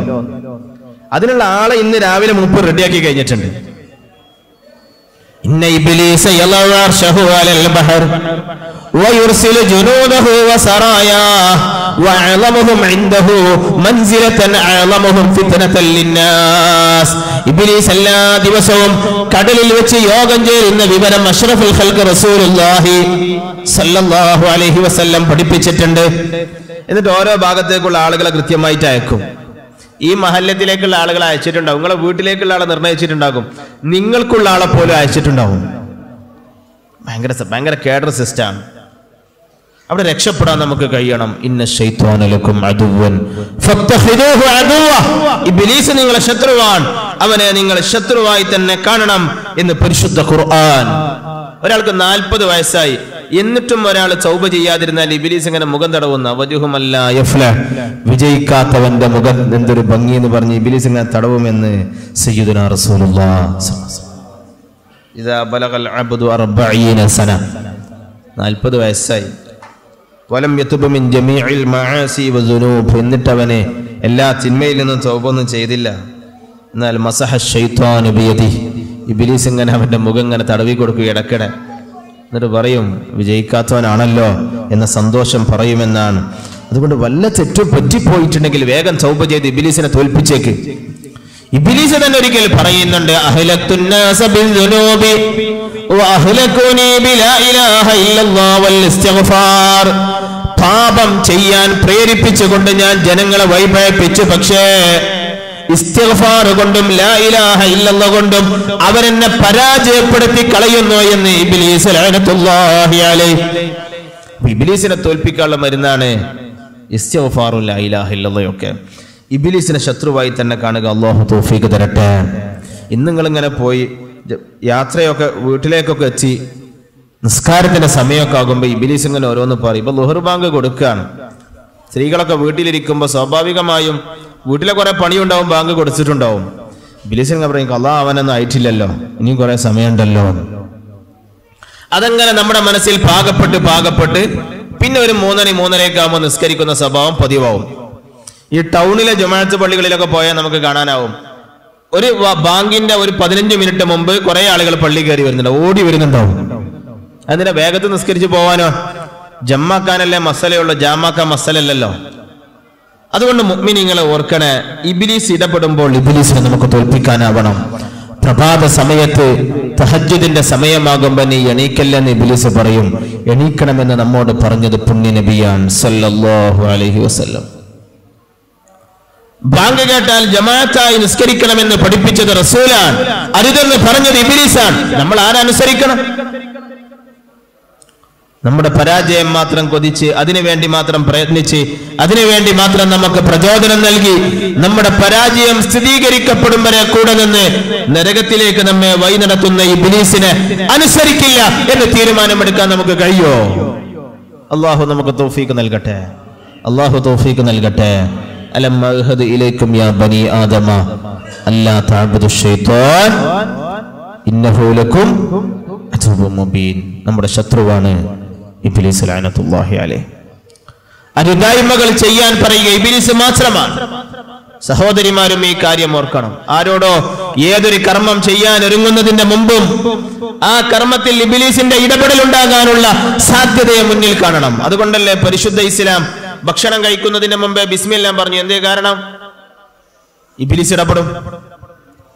ഭാര്യയുമായി സംസർഗത്തിൽ ഏർപ്പെടുന്നതിന് മുമ്പ് ദിക്ർ ചൊല്ലാൻ പറഞ്ഞു. എന്തേ കാരണം? ശൈത്താനിൽ നിന്ന് രക്ഷപ്പെടാൻ ദുആ ചെയ്യാൻ പറഞ്ഞത്. എന്തേ കാരണം? ഇബ്ലീസ് ഇടപെടും. ഉറങ്ങാൻ പോകുന്ന സമയത്ത് ആയത്തുൽ കുർസി ഓതാൻ പറഞ്ഞതിന്റെ കാരണം ഇബ്ലീസ് ഇടപെടുന്നത് കൊണ്ടല്ലേ? വീട്ടിലേക്ക് കയറുമ്പോൾ ദിക്ർ ചൊല്ലാൻ പറഞ്ഞതിന്റെ രഹസ്യം ഇബ്ലീസ് കൂടെ വരുന്നത് കൊണ്ടല്ലേ? ബാത്റൂമിലേക്ക് കയറുമ്പോൾ ദിക്ർ ചൊല്ലാൻ പറഞ്ഞതിന്റെ രഹസ്യം ഇബ്ലീസ് ശല്യം ചെയ്യുന്നത് കൊണ്ടല്ലേ? എല്ലായിടത്തും ആള് സജീവാണ്. പണ്ട് ഔലിയാക്കളിൽപ്പെട്ടൊരു മഹാനോട് ഒരാൾ ചോദിച്ചു, ഇബ്ലീസ് ഉറങ്ങുമോന്ന് ചോദിച്ചു. സുഫിയാൻ സൗരി റളിയല്ലാഹു അൻഹുവിനോടാണ് എന്നാണ് എൻ്റെ ഓർമ്മ. അപ്പൊ മഹാൻ പറഞ്ഞു, ഇബ്ലീസ് ഒന്ന് ഉറങ്ങിക്കിട്ടിയിരുന്നെങ്കിൽ സമാധാനിക്കാമായിരുന്നു. ഇബ്ലീസ് ഉറങ്ങൂല, ഫുൾ ടൈം ആൾ ആക്റ്റീവാണ്. ഇവിടുന്നുള്ള ഇന്നത്തേക്ക് അയച്ച മെമ്പർമാര് ഇവിടെ നിന്ന് പോകുന്നതിന് മുമ്പ് നാളേക്കുള്ള മെമ്പർമാർ ഇങ്ങോട്ട് എത്തിച്ചിട്ടുണ്ടാവും. അങ്ങനെ ഒരു മനുഷ്യനെ എങ്ങനെയെല്ലാം ലോക്ക് ചെയ്യാൻ പറ്റും അങ്ങനെയെല്ലാം ലോക്ക് ചെയ്യും. അതുകൊണ്ടാണ് ഞാൻ തുടക്കത്തിലെ പറഞ്ഞത്, നമ്മുടെ നിസ്കാരം എടുത്താൽ പോലും പകുതി ഇബ്ലീസിനുള്ളതാവും. ഇബ്ലീസ് അങ്ങനല്ലേ അള്ളാഹിനോട് പറഞ്ഞതും വഖാല ലത്തഖത്തു മിൻ ഇബാദിക നസീബൻ മഫറൂളാ, റബ്ബേ നിന്റെ അടിമകളിൽ നിന്ന് ഒരു വിഭാഗത്തിന്റെ അമലുകളിൽ എനിക്കും ഒരു ഓഹരിയെ ഞാൻ അനിവാര്യമായി ഉണ്ടാക്കി വെക്കും. വല ഉളില്ലന്നഹും വല ഉമന്നിയന്നഹും, ഇബ്ലീസ് അല്ലേ അള്ളാഹിനോട് പറഞ്ഞത് വല ആമുറന്നഹും, ഞാൻ അവർക്ക് തിന്മയെ കൽപ്പിക്കും, ഞാൻ അവരെ സ്വാധീനിക്കും, ഒരുപാട് ആഗ്രഹിക്കാൻ പ്രേരിപ്പിക്കും, അങ്ങനെ ഞാൻ ജനങ്ങളെ വഴിപഴപ്പിക്കുമെന്ന് ഇബ്ലീസ് ലഅനത്തുല്ലാഹി അലൈഹി അല്ലാഹുവിനോട് പറഞ്ഞ സമയത്തല്ലേ അല്ലാഹ് പറഞ്ഞത് ഇന്ന ഇബാദി ലൈസ അലൈക ലൈസ ലക അലൈഹിം മിൻ സുൽത്താൻ, എന്റെ യഥാർത്ഥ അടിമകളെ ഒരു സെക്കൻഡ് നേരം പോലും സ്വാധീനിക്കാനും അവരെ അടിമപ്പെടുത്താനും നിനക്കൊരിക്കലും സാധ്യമാകില്ല എന്ന് അല്ലാഹു പറഞ്ഞ ആ അടിമകളിൽ ഉൾപ്പെടാൻ പ്രയത്നിക്കേണ്ടവരാണ് ഞാനും നിങ്ങളും. നമ്മുടെ ഇബാദത്തിലെയൊക്കെ പകുതി ഇബ്ലീസിന് കൊടുക്കേണ്ട ദുരന്തം ഉണ്ടാവരുത്. അതുകൊണ്ടല്ലേ നിസ്കാരത്തിൽ ഇങ്ങനെ ഇടയ്ക്കിടെ അല്ലാഹു അക്ബർ സുന്നത്തായതിന്റെ രഹസ്യം എന്താ? ഒരു 4 റകഅത്തുള്ള നിസ്കാരത്തിൽ 24 തവണ അല്ലാഹു അക്ബർ വരുമല്ലോ. എന്തേ കാരണം? ഏത് ചിന്ത ഇബ്ലീസ് കൊണ്ടുവന്നാലും അതിനേക്കാളും വലുത് എനിക്കെന്റെ റബ്ബാണ് എന്ന ചിന്തയിലേക്ക് തിരിച്ചു പോകലാണ്. ഏത് ചിന്തയുമായി ഇബ്ലീസ് വന്നാലും അതിനേക്കാളും വലുത് എനിക്കെന്റെ റബ്ബാണ് എന്ന ചിന്തയിലേക്കുള്ള തിരിച്ചു യാത്രയാണ് സത്യത്തിൽ അല്ലാഹു അക്ബർ എന്ന് പല തവണ ആവർത്തിക്കാൻ പ്രേരകമായത്. നിങ്ങൾ ഓർക്കണേ, നമ്മൾ അല്ലാഹുവിന്റെ ആളുകളാവണം, നമ്മൾ ഇബ്ലീസിന്റെ ആളുകളാവരുത്. രണ്ടാമത്തെ കാര്യം, മനുഷ്യന് ഖൽബ് നന്നാവാൻ അതിപ്രധാനമായ രണ്ടാമത്തെ വിഷയം ഇബ്ലീസിനെ ശത്രുവായി കാണലാണ്. മൂന്നാമത്തെ വിഷയം, ഓരോ ദിവസവും സാധ്യമാകുന്ന പരമാവധി സുന്നത്തുകളെ പാലിക്കലാണ്. ഇത് ശരിക്കും ശ്രദ്ധിക്കണേ. ഇത് നിങ്ങൾ ചെയ്യുന്ന കാര്യങ്ങളാവും, പക്ഷേ ബോധത്തോടെ ചെയ്താൽ മതിയാവും. ഒരു മനുഷ്യന് നന്നാവുള്ള മൂന്നാമത്തെ എളുപ്പ വഴിയാണ് ജീവിതത്തിൽ ചെയ്യാവുന്ന പരമാവധി സുന്നത്തുകളെ പാലിക്കുക. സുന്നത്തുകൾ എന്നത് നമുക്ക് നിർണയിക്കാവുന്നതിൻ്റെയും അപ്പുറമാണ്. ഒരു ദിവസം എത്ര സുന്നത്ത് വരെ നമുക്ക് ചെയ്യാനാവുമെന്ന് നിങ്ങൾ കൂട്ടി നോക്കിയിട്ടുണ്ടോ? ഉണ്ടോ? എങ്ങനെ ആലോചിച്ചാലും 2000 സുന്നത്തൊക്കെ ഒരാൾക്ക് എന്തായാലും പാലിക്കാം. എങ്ങനെ കൂട്ടിയാലും 2000 ഒക്കെ സുഖമായിട്ട് പാലിക്കാം. 1000 ഒന്നും പാലിക്കാൻ കഴിയാത്ത ദിവസം ഉണ്ടാവില്ല. പക്ഷെ നമ്മൾ ബോധപൂർവം ചെയ്താലേ അത് അതിന്റെ പൂർണ്ണതയിലേക്ക് എത്തും. അങ്ങനെയാണല്ലോ, നിയ്യത്താണല്ലോ അമലിന്റെ അസല്.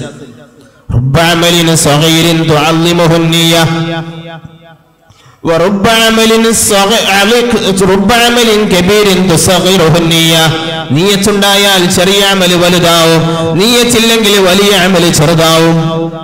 നീയത്തുണ്ടായാൽ ചെറിയ അമല് വലുതാവും. നീയത്തോട് കൂടെ ഒരാൾ പെണ്ണുങ്ങളോട് സംസാരിച്ചാൽ പോലെ ഇബാദത്താവും, അഥവാ ഭാര്യയോട് സംസാരിച്ചാൽ പോലെ ഇബാദത്താവും. നീയത്തുള്ള ഒരാൾ സ്വന്തം മക്കളോടൊന്നിച്ച് കളി തമാശയിൽ ഏർപ്പെട്ടാൽ അത് വലിയ പവിത്രമായ ഒരു ഇബാദത്തല്ലേ? കല്യാണം കഴിഞ്ഞോലൊന്ന് കൈപ്പൊക്കിയേ, കല്യാണം കഴിഞ്ഞോലൊന്ന് കൈപ്പൊക്കിയേ. സുബ്ഹാനല്ലാഹ്. ദാദികള് പരലോകത്ത് കൂലി കിട്ടാൻ വേണ്ടി ഭാര്യയോട് സംസാരിച്ചിരിക്കുന്ന എത്ര പേര് ഈ കൂട്ടത്തിലുണ്ടെന്ന് ഞാൻ ചോദിക്കണില്ല. നിങ്ങളൊന്ന് ആലോചിച്ച് നോക്ക്. പരലോകത്ത് പ്രതിഫലം ലഭിക്കണമെന്ന നീയത്തോടെ അവനാൻ വിവാഹം ചെയ്ത ഭാര്യയോട് സംസാരിക്കുന്ന എത്ര പേരുണ്ടാവും? അങ്ങനെ സംസാരിക്കുന്ന എത്ര ഇണകളും ചുണകളും നമ്മുടെ കൂട്ടത്തിലുണ്ടാവും? ഇതൊരു സുന്നത്താണ്, ഭയങ്കര സുന്നത്താണ്. കെട്ടാത്തലൊക്കെ വേഗം കല്യാണം കഴിച്ചോളി. ഹബീബായ നബിയുനാ റസൂലുള്ളാഹി സ്വല്ലല്ലാഹു അലൈഹി വസല്ലമ എല്ലാ ദിവസവും തഹജ്ജുദിന്റെ സമയമായാൽ, തഹജ്ജുദ് നിസ്കാരം കഴിഞ്ഞാൽ റസൂലുള്ളാഹി സ്വല്ലല്ലാഹു അലൈഹി വസല്ലമ ആയിഷ ബീബിയിലേക്ക് നോക്കി നിൽക്കും.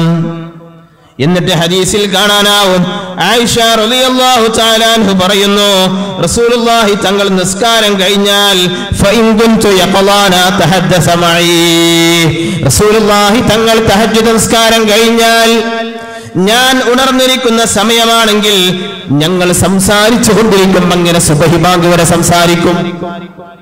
ചില ദിവസങ്ങളിലൊക്കെ നബി സല്ലല്ലാഹു അലൈഹി വസല്ലമ, ഇമാം ബുഖാരി തങ്ങൾ റിപ്പോർട്ട് ചെയ്യുന്ന ഹദീസാണ്, കാന നബിയ്യു സല്ലല്ലാഹു അലൈഹി വസല്ലം ഇദാ കാന ബില്ലൈലി സാറ മാ ആയിഷത യതഹദ്ദസു, ഇണയോടൊന്നിച്ച് സംസാരിക്കാൻ വീട്ടിൽ നിന്ന് ഇറങ്ങി നടക്കുമായിരുന്നു പുണ്യ മുഹമ്മദ് മുസ്തഫ സല്ലല്ലാഹു അലൈഹി വസല്ലം. അതൊരു ഇബാദത്താണ്. പ്രഭാതത്തിലെ ദർസ് കഴിഞ്ഞാൽ ഓടി വരാറുള്ളത് അടുക്കളയിലേക്കാണ്. ഇണയോടൊന്നിച്ച് അടുക്കള ജോലിയിൽ സമയം ചെലവഴിക്കുന്ന നേതാവല്ലേ മുഹമ്മദുർ റസൂലുള്ളാഹി സ്വല്ലല്ലാഹു അലൈഹി വസല്ലം. നമ്മളാരായി സുന്നത്തെടുക്കാറുള്ളത്? നമ്മളാരായി പ്രവാചക ശൈലി സ്വീകരിക്കാറുള്ളത്? സ്വന്തം ഭാര്യയോട് റബ്ബേ എനിക്ക് അല്ലാഹു നൽകിയ നാവ് കൊണ്ട് ചെയ്യാവുന്ന ശുക്റുകളിൽ പ്രധാനമാണല്ലോ ഇണയോടുള്ള സംസാരം എന്നാലോചിച്ച് സംസാരിച്ചിരിക്കാൻ നമ്മൾ സമയം കാണാറുണ്ടോ? നിങ്ങൾ സിയാറത്തിന് യാത്ര പോകുന്ന ആളുകളെ ഈ കൂട്ടത്തിലുണ്ടാകും. ഓർക്കണേ, നിങ്ങളെ ഭാര്യയുടെ കൂടെ യാത്ര ചെയ്യൽ പ്രവാചകന്റെ ശൈലിയിൽപ്പെട്ടതാണ്. നബി സല്ലല്ലാഹു അലൈഹി വസല്ലമ യാത്ര പോകുന്നതിന്റെ മുമ്പേ നറുക്കിട്ട് നോക്കുമായിരുന്നു. ഏത് ഭാര്യക്കാണോ നറുക്ക് വീണത് അവരോടൊന്നിച്ചാണ് യാത്ര ഉണ്ടാകാറുള്ളത്. നമ്മളാരായി സുന്നത്തിനെ പാലിക്കുന്നവർ? പ്രഭാത സമയത്ത് അടുക്കളയിൽ വന്ന് ഭാര്യയോടൊന്നിച്ച് സഹായം ചെയ്തു കൊടുക്കാൻ മനസ്സ് കാണിച്ചിരുന്ന നേതാവല്ലേ മുഹമ്മദ് മുസ്തഫ സല്ലല്ലാഹു അലൈഹി വസല്ലം. റസൂലുള്ളാഹി സ്വല്ലല്ലാഹു അലൈഹി വസല്ലമയുടെ അഭിരുചി മനസ്സിലാക്കി റസൂലുള്ളാഹിക്ക് ആവശ്യമുള്ളത് ചോദിക്കുന്നതിന്റെ മുമ്പേ നൽകിയിരുന്ന ഇണയായിരുന്നല്ലോ മഹദിയായ ആയിഷത്തു സിദ്ദീഖ റളിയല്ലാഹു അൻഹ. റസൂലുള്ളാഹി തങ്ങൾ എന്ത് പറഞ്ഞാലും അതിനെ ഖൈറായ എല്ലാ വിഷയത്തിലും പരിപൂർണമായി അനുസരിക്കുന്ന സ്വഭാവമുള്ള ആയിഷ ബീവിയുടെ പാരമ്പര്യം ഇന്നിവിടെ പോയി.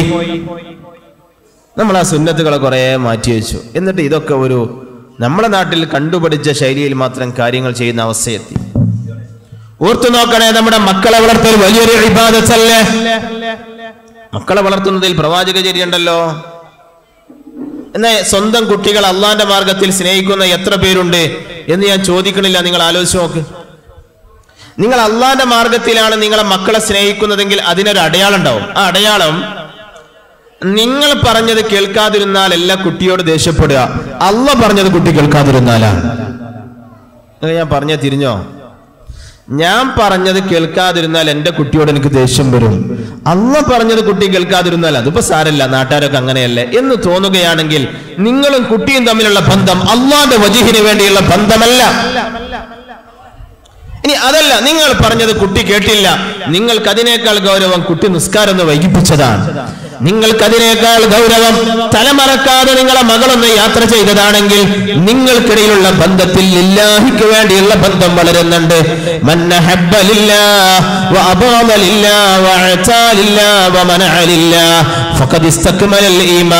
അള്ളാഹുവിന് വേണ്ടി സ്നേഹിക്കുകയും അള്ളാഹുവിന് വേണ്ടി മാത്രം ദേഷ്യപ്പെടുകയും അള്ളാഹുവിന് വേണ്ടി മാത്രം നൽകുകയും നൽകാതിരിക്കുകയും ചെയ്യുന്നത് ഈമാൻ സമ്പൂർണ്ണമാകാനുള്ള വഴിയാണെന്ന് പഠിപ്പിച്ചത് നുബുവത്ത് കൊണ്ട് മാത്രം സംസാരിച്ച അഷ്റഫുൽ ഖൽഖാണ് സയ്യിദുനാ റസൂലുള്ളാഹ് സല്ലല്ലാഹു അലൈഹി വസല്ലം. സ്നേഹമൊക്കെ അങ്ങനെയാവണം. ഇന്ന് നമുക്ക് കുടുംബങ്ങളുണ്ട്, വീട്ടുകാരുണ്ട്, അയൽവാസികളുണ്ട്, ഇവരോടൊന്നുള്ള ബന്ധം ലില്ലാഹിക്ക് വേണ്ടിയല്ല. നിങ്ങളിവിടെ ഉണ്ടോ? ഒന്ന് എണീറ്റുന്നിട്ട് എല്ലാവരും ഒന്ന് മുഅ്മിനീങ്ങളൊക്കെ ഒന്ന് എണീറ്റുന്ന് ഒന്ന് പരസ്പരം ഒന്ന് സലാം പറഞ്ഞൊന്ന് കൈ കൊടുത്ത് നോക്കിയേ. വലിയൊരു ഇബാദത്തല്ലേ പരസ്പരം ഒന്ന് സലാം പറഞ്ഞ് കൈ കൊടുത്ത് നോക്കിയേ. മുഅ്മിനീങ്ങൾ പരസ്പരം സലാം പറഞ്ഞ് കൈപിടിച്ചാൽ ഗുഫിറ ലഹുമാ ഖബ്ല അൻ യഫ്തരിഖാന. ഇരുന്നോളി. അവർ പിരിഞ്ഞു പോകുന്നതിന്റെ മുമ്പേ രണ്ടാളുടെ എല്ലാ ദോഷവും അല്ലാഹു പൊറുക്കുമെന്ന് പുണ്യ റസൂൽ. ഭയങ്കര ഇബാദത്താ. അതുകൊണ്ട് കാണുന്ന എല്ലാ സുഹൃത്തുക്കളെയും ഒന്ന് സലാം പറയുന്നത് കൈപ്പിടിക്കണം. റോഡിന്റെ പുറത്ത് നിന്ന് അപ്പുറത്തേക്ക് അസ്സലാമു അലൈക്കും എന്ന് എറിഞ്ഞു കൊടുത്താൽ പോരാ, ഒന്ന് സലാം പറയുന്നത് കൈപ്പിടിക്കാം. ചില ആളുകൾ സലാം പറയല് പള്ളിയിൽ ഉസ്താദിനെ കാണുമ്പോഴും മഹല്ല് കമ്മിറ്റിക്കാരെ കാണുമ്പോഴും മാത്രമാണ്. ഈ നാട്ടിൽ അങ്ങനൊന്നും ഉണ്ടാവില്ല എന്ന് കരുതാം. വാപ്പാനെ കണ്ടാ സലാം പറയാത്താല് പള്ളിയിൽ ഉസ്താദിനെ കണ്ടാ സലാം പറയും. അവന് വാപ്പ സ്വർഗത്തിൽ പോകണം എന്നുള്ള ആഗ്രഹത്തേക്കാൾ വലിയ ആഗ്രഹം ഉസ്താദ് സ്വർഗത്തിൽ പോകണം എന്നാണ്. വാപ്പാന്റെ ദോഷം പൊറുക്കണം എന്നല്ലേ വാപ്പാനെ കാണുമ്പോൾ ഓർക്കേണ്ടത്. വാപ്പാന്റെ ദോഷം അള്ളാഹു പുറത്തു കൊടുക്കാൻ നമുക്കൊരു വഴി ഒരുക്കാലോ. അതല്ലേ ഒന്ന് സലാം പറഞ്ഞ് കൈപ്പിടിക്കൽ. അതല്ലേ ഉമ്മയോട് കാണിക്കേണ്ട മര്യാദ, അതല്ലേ ഭാര്യയോട് കാണിക്കേണ്ട അദബ്, അതല്ലേ മക്കളോട് കാണിക്കേണ്ട അദബ്. നിങ്ങളെ കുട്ടികൾ സ്വർഗത്തിൽ പോകണമെന്ന് ആഗ്രഹിക്കുന്ന ഒരു രക്ഷിതാവ് മക്കളെ കാണുമ്പോൾ സലാം പറഞ്ഞ് കൈ കൊടുക്കാൻ മടിക്കുകയാണോ? നമ്മൾ അങ്ങനെയാണോ ചെയ്യേണ്ടതെന്ന് ആലോചിച്ച് നോക്ക്. നമുക്ക് ഇഷ്ടമുള്ള ആളുകൾക്ക് എന്തായാലും കൈ കൊടുക്കണം. ഭാര്യയും ഭർത്താവും കൈപിടിച്ചാൽ തന്നെ പ്രത്യേകം ദോഷം പൊറുക്കുമെന്ന് മറ്റൊരു ഹദീസിലും കാണാനാവും. തസാഖതത് മിൻ ഖിലാലി അസാബിഹിമാ ദുനൂബുഹുമാ എന്ന് മഹത്തുക്കൾ പഠിപ്പിച്ചിട്ടുണ്ട്. അവരുടെ കൈകൾക്കിടയിലൂടെ ഭാര്യയും ഭർത്താവും പരസ്പരം ഒന്ന് കൈപിടിച്ചാൽ അവരുടെ കൈകൾക്കിടയിലൂടെ പാപങ്ങൾ ഒലിച്ചിറങ്ങുമെന്നാണ് മഹാന്മാർ പഠിപ്പിച്ചത്. എന്തൊരു ലാഭമുള്ള പണിയാണ്. ഇനി മറ്റൊരു കാര്യം ഇതിനോട് കൂട്ടി വായിക്കണേ. നിങ്ങളോട് ജീവിതത്തിൽ ഒരിക്കലെങ്കിലും സലാം പറഞ്ഞ് കൈപ്പിടിച്ച ആളോട് നിങ്ങൾ ജീവിതത്തിൽ ദേഷ്യപ്പെടരുത്.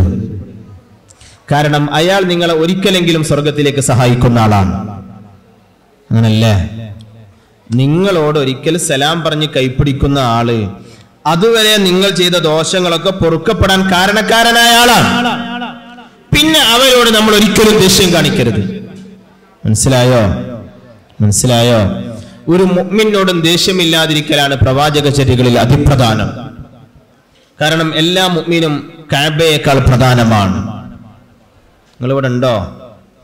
എല്ലാ മുഅ്മിനീങ്ങളും കഅബയേക്കാൾ പ്രധാനമാണ്. കഅബയേക്കാൾ പവിത്രമാണ് സത്യവിശ്വാസി എന്ന് പുണ്യ റസൂൽ. കഅബയിൽ ചളിയുണ്ട് എന്ന് അറിഞ്ഞാൽ നമ്മൾ കുറച്ചുകൂടി ചളിയാക്കുവോ? അങ്ങനെ ഉണ്ടാവോ? ഏതായാലും ചളിയായി, ഇനി കുറച്ചുകൂടെ ആവട്ടെ എന്ന് കരുതുവോ?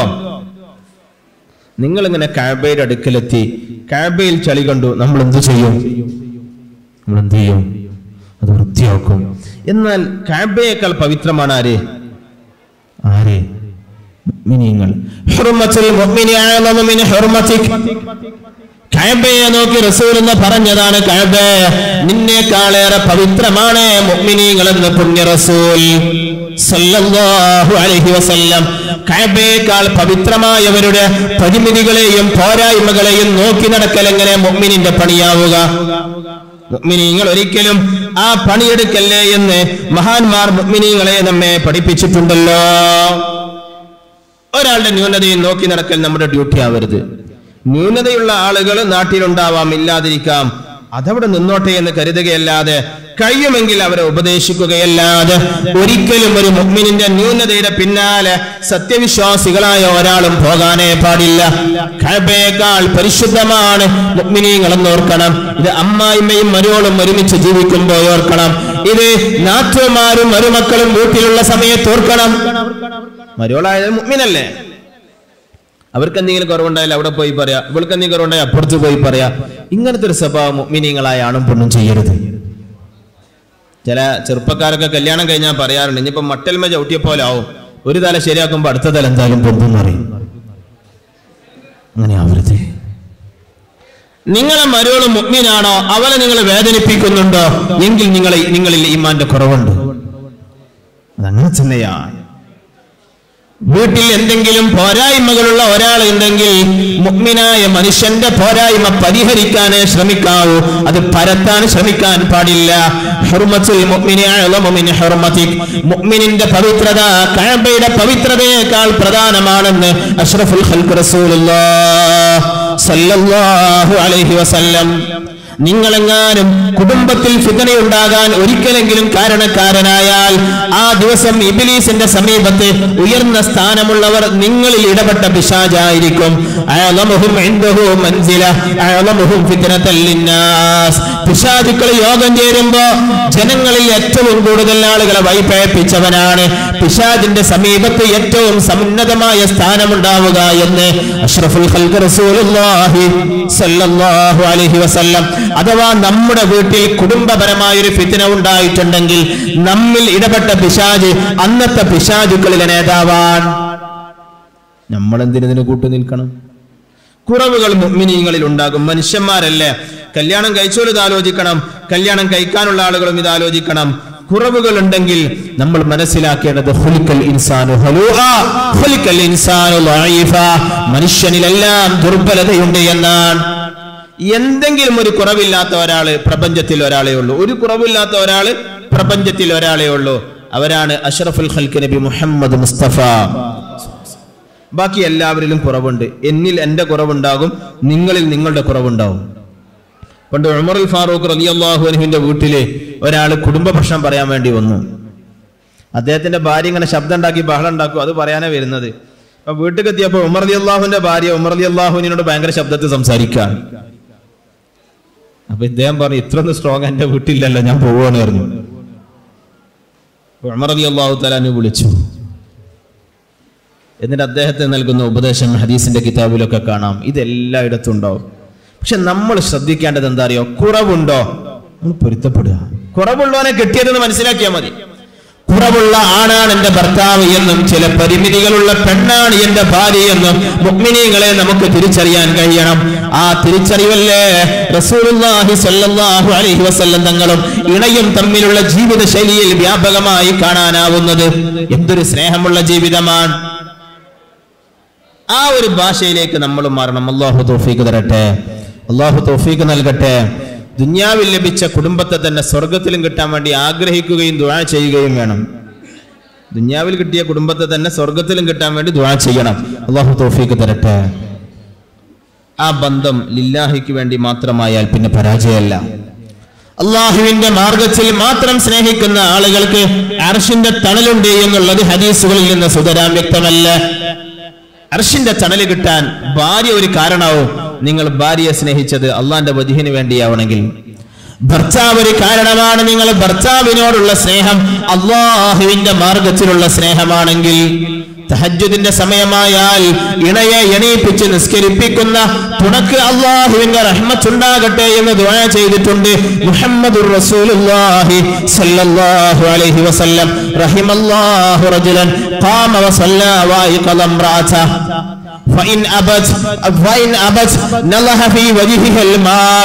ഇണയോ തുണയോ എണീക്കാൻ നിരസിക്കുകയാണെങ്കിൽ അവരെ മുഖത്ത് അല്പം വെള്ളം കുടഞ്ഞെങ്കിലും എണീപ്പിച്ച് അവരെ തഹജ്ജുദ് നിസ്കരിപ്പിക്കട്ടെ എന്ന് അഷ്റഫുൽ ഖൽഖ് റസൂലുള്ളാഹി സല്ലല്ലാഹു അലൈഹി വസല്ലം ഇങ്ങനെയാണ് ഭാര്യയും ഭർത്താവും സഹായിക്കേണ്ടത്. ഇതിലാണ് വാപ്പയും ഉമ്മയും സഹായിക്കേണ്ടത്. അതിലാണ് പിതാവും മക്കളും സഹകരിക്കേണ്ടത്.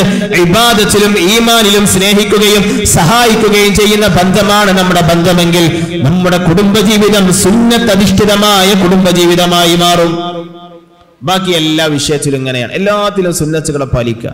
രാവിലെ ബ്രഷ് ചെയ്യുന്നതിൽ സുന്നത്തില്ലേ? നിങ്ങൾക്കൊന്ന് രാവിലെ ബ്രഷ് ചെയ്തില്ലേ? ചോന ഈ നാട്ടുകാർ പല്ല് തേക്കാറില്ല. നിങ്ങൾ സുന്നത്ത് കിട്ടാൻ വേണ്ടി ബ്രഷ് ചെയ്തതാണോ അതോ എണീറ്റപ്പോ പേസ്റ്റും ബ്രഷും കണ്ടപ്പോ തേച്ചു പോയതാണോ? നമ്മൾ എന്തിനാ ബ്രഷ് ചെയ്ത്? നബി സല്ലല്ലാഹു അലൈഹി വസല്ലമയുടെ ഏറ്റവും പ്രധാന സുന്നത്തിൽ ഒന്നാണ് ബ്രഷ് ചെയ്യല്. സയ്യിദുനാ ജിബ്രീൽ അലൈഹിസ്സലാം ഇടയ്ക്കിടെ റസൂലുള്ളാഹി സല്ലല്ലാഹു അലൈഹി വസല്ലമയെ കാണുമ്പോഴൊക്കെ പറയും, നബിയെ ബ്രഷ് ചെയ്യണമെന്ന്. മിസ്കിനേക്കാൾ സുഗന്ധമുള്ള ഉമിനീരിന്റെ ഉടമയായിരുന്നു പുണ്യ റസൂൽ സല്ലല്ലാഹു അലൈഹി വസല്ലം. എന്നിട്ടും പറയുമായിരുന്നു നബിയെ ബ്രഷ് ചെയ്യണേ എന്ന്.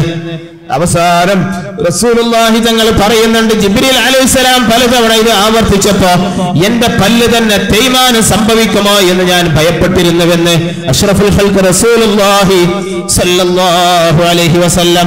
ഒരു നേരം ബ്രഷ് ചെയ്ത് നിസ്കരിച്ചാൽ ബ്രഷ് ചെയ്യാതെ നിസ്കരിക്കുന്നതിനേക്കാൾ 70 ഇരട്ടി മഹത്വമാണ്. പിന്നെന്തിനാ നഷ്ടപ്പെടുത്തുന്നത്? നിങ്ങൾക്ക് മനസ്സിലായോ? നിങ്ങൾക്ക് തിരിഞ്ഞോ? ഇങ്ങനെ ഓരോന്നും ഓരോ കാര്യത്തിലും സുന്നത്തിനെ പാലിക്കുക. ബാത്റൂമിൽ കയറുമ്പോൾ 8 സുന്നത്തുകൾ നമ്മൾ മദ്രസയിൽ പഠിച്ചിട്ടുണ്ടാവുമല്ലോ. ഒരു ദിവസം 4 or 5 തവണ ബാത്റൂമിൽ പല കാരണത്തിനു വേണ്ടി പോകും. 5 തവണ പോകുന്ന ഒരാൾ 8 സുന്നത്തും പാലിച്ചാൽ 40 സുന്നത്തായി. 6 സുന്നത്തുകൾ ഒരു ഗ്ലാസ് വെള്ളം കുടിക്കുമ്പോ ഇല്ലേ, ഒരു ദിവസം 5 or 6 തവണ വെള്ളം കുടിക്കുന്ന ഒരാൾക്ക് 36 സുന്നത്ത് പാലിക്കാമല്ലോ. ചാടി കഴിഞ്ഞോട്ടല്ലേ? ഇൻഷാ അല്ലാഹ് ചായ കുടിക്കുമ്പോൾ സൂക്ഷിച്ചു കുടിക്കണം. ബിസ്മില്ലാ മറക്കരുത്. വലത് കൈ കൊണ്ട് തന്നെ ആവണം. കടിയുണ്ടെങ്കിലും വലത് കൈ കൊണ്ട് കുടിക്കുകയും കഴിക്കുകയും ചെയ്യാവൂ. ഏത് വെള്ളമായാലും വെള്ളത്തിലേക്ക് നോക്കൽ സുന്നത്തുണ്ട്. പിന്നെ ചൂടുള്ള ചായയാവുമ്പോൾ എന്തായാലും പല മുറുക്കായിട്ട് കുടിക്കുള്ളൂ. ആ സുന്നത്ത് എന്തായാലും കിട്ടും. അൽഹംദുലില്ലാ ചൊല്ലാൻ മറക്കും ചെയ്യരുത്. ഏതായാലും നിൽക്കില്ല എന്നുള്ളത് ഇരിക്കുന്നതിൻ്റെ സ്വാഭാവികതയുമാണല്ലോ. ഇൻഷാ അല്ലാഹ് ചാടി കഴിഞ്ഞിട്ട് ബാക്കി പറയാം.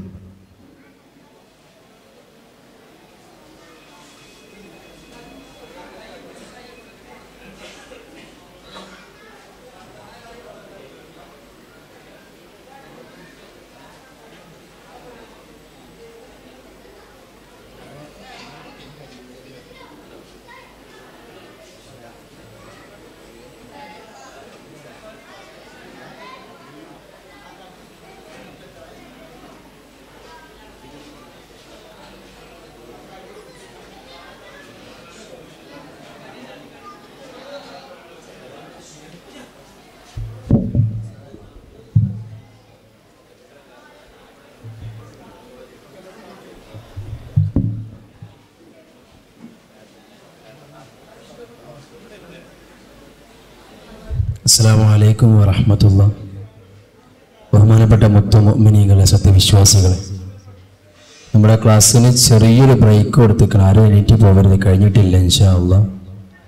നമുക്കറിയാം, നമ്മൾ മാസങ്ങളായിട്ട്, ഒരു മാസം തുടർച്ചയായിട്ട് ഇതിനു വേണ്ടി ഒരുപാട് പ്രവർത്തിക്കുന്ന ആളുകളുണ്ട്. ഒരുപാട് ആളുകൾ ഇതിനെ സാമ്പത്തികമായിട്ട് സഹായിച്ചവരുണ്ട്. ഞാനിവിടെ എണീറ്റ് നിൽക്കുമ്പോൾ തന്നെ ചില ആളുകൾ ചിരിക്കുന്നുണ്ട്. എൻ്റെ നിൽക്കുന്നതിൽ എല്ലാവർക്കും മനസ്സിലായിട്ടുണ്ടാവും. പ്രത്യേകിച്ച് സ്ത്രീകൾ നമ്മളെ വേദിയിൽ ഒരുപാടാണ്. മേലെ ഇരിക്കാൻ കഴിയാതെ പള്ളിയിലൊക്കെ ഇരുന്നുകൊണ്ട് സ്ത്രീകളുടെ ആ ഒരു ബുദ്ധിമുട്ട് ഞങ്ങൾ മനസ്സിലാക്കുന്നുണ്ട്. അപ്പം നമ്മുടെ കളപ്പാട്ട് വഴി മഹല്ലിൽ ഇങ്ങനൊരു പരിപാടി വെക്കുകയാണെങ്കിൽ ഇങ്ങനൊരു മദ്രസ പോരാ എന്ന് തന്നെ ഇപ്പം നമ്മൾ മനസ്സിലാക്കുകയാണ്. എങ്കിലും ഇൻഷാ അല്ലാഹ് തുടർന്ന് അതിനുള്ള കാര്യങ്ങളൊക്കെ കമ്മിറ്റി ചെയ്യാമെന്ന് അറിയിച്ചിട്ടുണ്ട്. ഇന്ന് പ്രത്യേകിച്ച് പറയാനുള്ളത്, നമ്മുടെ ഇന്നത്തെ ഈ പരിപാടിയിലേക്ക് നമ്മൾ പുറത്തുനിന്ന് ആരെയും ഒന്നും സഹായം തേടിയിട്ടില്ല. വ്യക്തമാക്കി പറഞ്ഞാൽ, ഒരു ദിവസം നമ്മുടെ വൺ ഡേ ക്യാമ്പാകുമ്പോൾ നമുക്ക് സാമ്പത്തികമായിട്ടും മറ്റുമായിട്ട് ഒരുപാട് ബുദ്ധിമുട്ടുകളുണ്ട്. ഇതിനു വേണ്ടിയിട്ട് ഒരാളെത്തും ആരും തന്നെ സഹായം നമ്മൾ ചോദിച്ചിട്ടില്ല. പക്ഷെ നമ്മുടെ നാട്ടിൽ നമ്മുടെ പ്രവാസികളായ ആളുകൾ അള്ളാഹു അവരുടെയൊക്കെ ജോലികളിൽ ഖൈറും ബർക്കത്തും ചുരിയുമാറാവട്ടെ. അവർ ഇങ്ങനെയൊരു സംരംഭം ഇവിടെ ഉണ്ടെന്നറിഞ്ഞപ്പോൾ തന്നെ അവരെ കൊണ്ട് കഴിയുന്ന ഓരോ സംഖ്യകളും അവർ എഴുതിയിട്ട് ഇവിടെ അറിയിച്ചിട്ടുണ്ട്. നമുക്ക് ഫോണിലൂടെ ബന്ധപ്പെട്ടും കമ്മിറ്റി അറിയിച്ചുകൊണ്ട് പല നിലക്കും പല ആളുകളും സഹായിച്ചിട്ടുണ്ട്. എങ്കിലും നമ്മുടെ ഒരു ചെറിയൊരു ദൗത്യം എന്ന നിലയ്ക്ക് ഇൻഷാ അള്ളാഹ് നിങ്ങളുടെ മുമ്പിൽ ബക്കറ്റുമായിട്ട് കമ്മിറ്റിക്കാർ വരുമ്പോൾ അല്ലെങ്കിൽ സംഘാടകർ വരുമ്പോൾ നിങ്ങൾക്ക് കുറയാതെ നല്ലൊരു സംഖ്യ അതിലേക്ക് ഇട്ടുകൊണ്ട് നമ്മുടെ പരിപാടി വിജയിപ്പിക്കണം. ഇത് നിങ്ങളെ നിർത്തിക്കൊണ്ട് ഒരു പിരിവിന് വേണ്ടിയിട്ട് ഒരു പരിപാടി വെച്ചാൽ ഇവിടെ സാമ്പത്തികമായിട്ടൊരു ബുദ്ധിമുട്ടില്ല. നമുക്ക് എല്ലാത്തിനും എല്ലാ കാര്യങ്ങളും പൈസ ഉണ്ട്. പൈസക്ക് വേണ്ടി ഒരു ക്യാമ്പ് നടത്തുമല്ല, വേറൊരു ഉദ്ദേശമല്ല. നമ്മൾ ഇന്ന് നിങ്ങളെ നിന്ന് ബക്കറ്റിൽ നിന്ന് പിരിക്കുന്ന പിരിവ് ആ ഒരു പണം ഇന്നത്തെ ഈ ഒരു പരിപാടിയിലേക്ക് വേണ്ട ചെലവിലേക്ക് മാത്രം ഉപയോഗിക്കുന്നതാണ്. അതുകൊണ്ട് പ്രത്യേകിച്ച് സ്ത്രീകളൊക്കെ മദ്രസയുടെ മുകൾ നില ഒന്നാകെ ഇരിക്കുന്നുണ്ട്. പ്രത്യേകിച്ച് ശ്രദ്ധിക്കാനുള്ളത്, നിങ്ങളുടെ അടുക്കലേക്ക് ബക്കറ്റ് വരുമ്പോൾ വലിയൊരു സംഖ്യ തന്നെ ഇൻഷാ അള്ളാഹ് അതിലേക്ക് നിക്ഷേപിച്ചുകൊണ്ട് ഇതൊക്കെ ഒരു ബന്ധുവാകണമെന്ന് അറിയിച്ചുകൊണ്ട് ഇൻഷാ അള്ളാഹ് നമ്മുടെ ക്ലാസ് ആരംഭിക്കുകയാണ്. അള്ളാഹു നമ്മളെല്ലാം കഴിഞ്ഞുപോയ പാപങ്ങൾക്ക് അപ്പുറത്തൊരു മാറാവട്ടെ. ഈ ഒരു ക്ലാസ് കേട്ടുകൊണ്ട് നമുക്കൊരു ആത്മവിചിന്തനത്തിനുള്ള ഒരു മനസ്സ് നമുക്ക് അള്ളാഹു നൽകുമാറാവട്ടെ. അസ്സലാമു അലൈക്കും വറഹ്മത്തുള്ളാഹി തആല വബറകാതുഹു.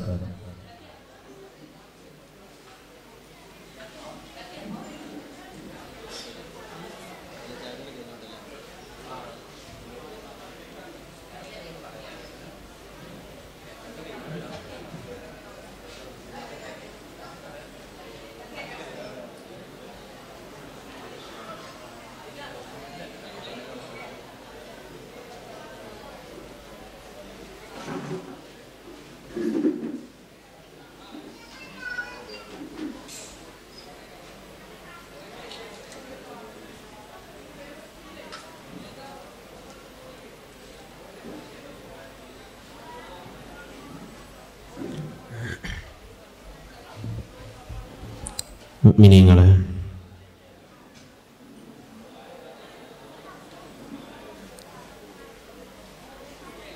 ഓരോ ദിവസവും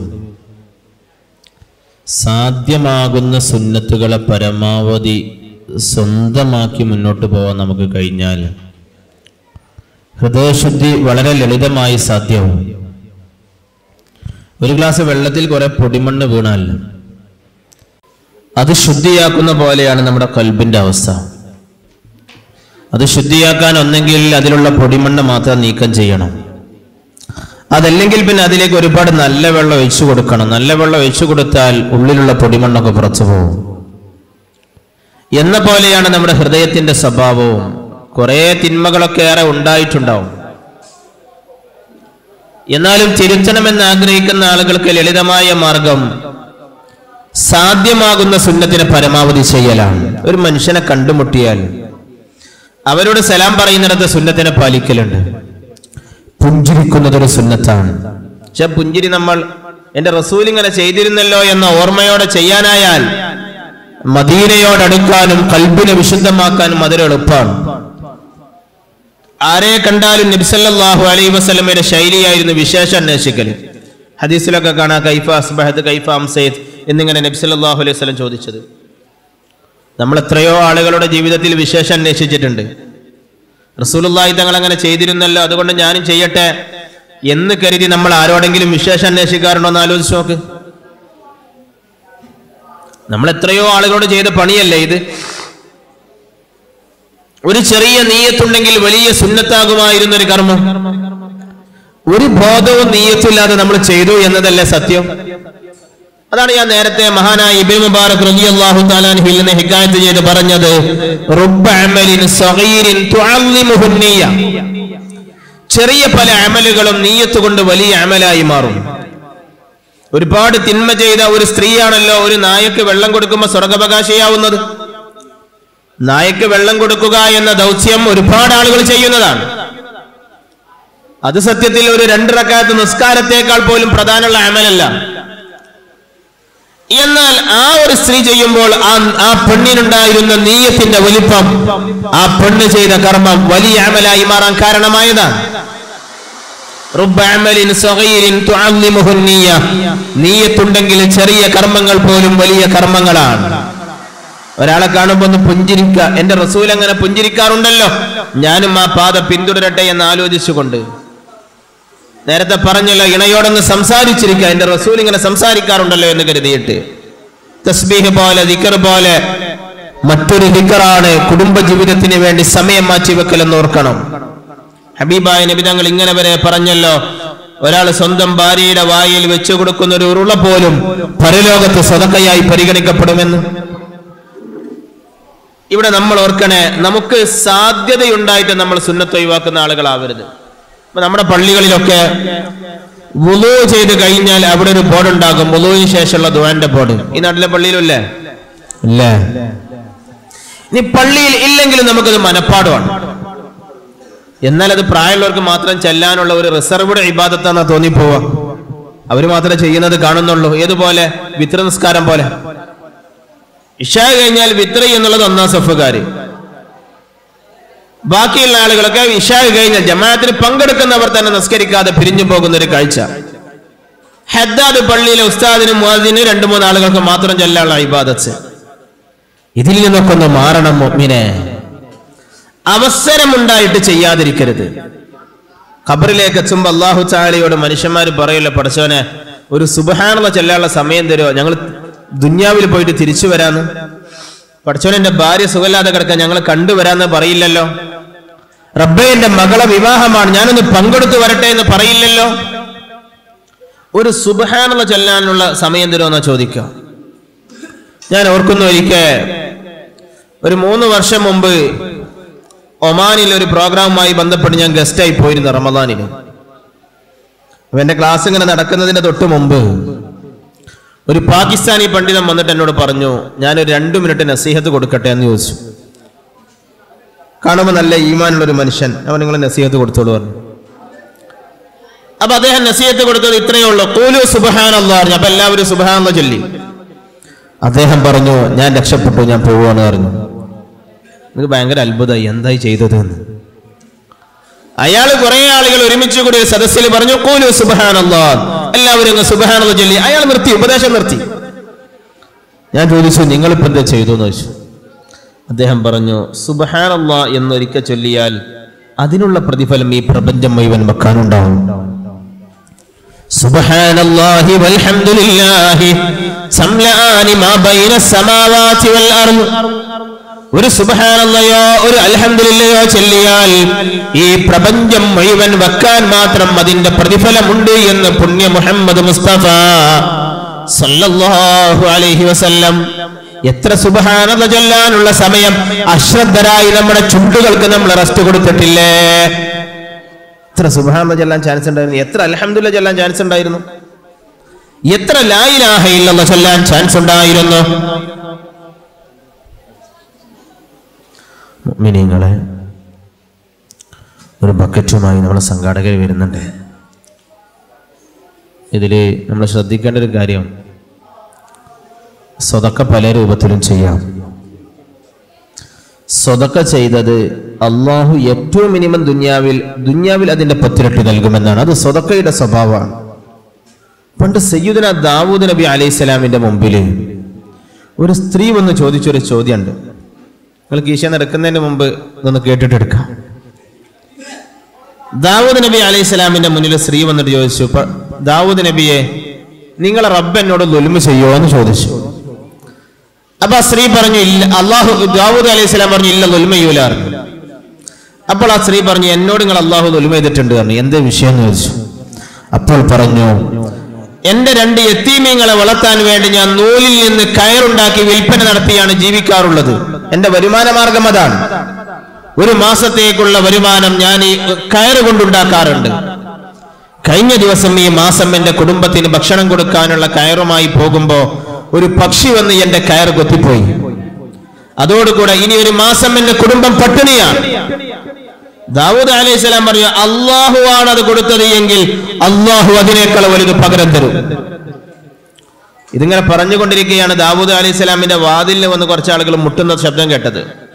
തുറന്നു നോക്കിയപ്പോൾ 10 പേരാണ്. ദാവൂദ് അലൈഹിസ്സലാം ചോദിച്ചു, നിങ്ങൾ ആരാണ്?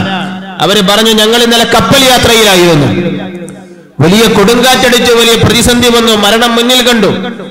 അന്നേരം ഞങ്ങൾ അള്ളാഹുവോട് പറഞ്ഞു, റബ്ബേ, ഇതിൽ നിന്ന് രക്ഷപ്പെടാൻ ഞങ്ങളെ മുമ്പിൽ ഒരു ഭൗതിക സാധ്യതയേ ഉള്ളൂ.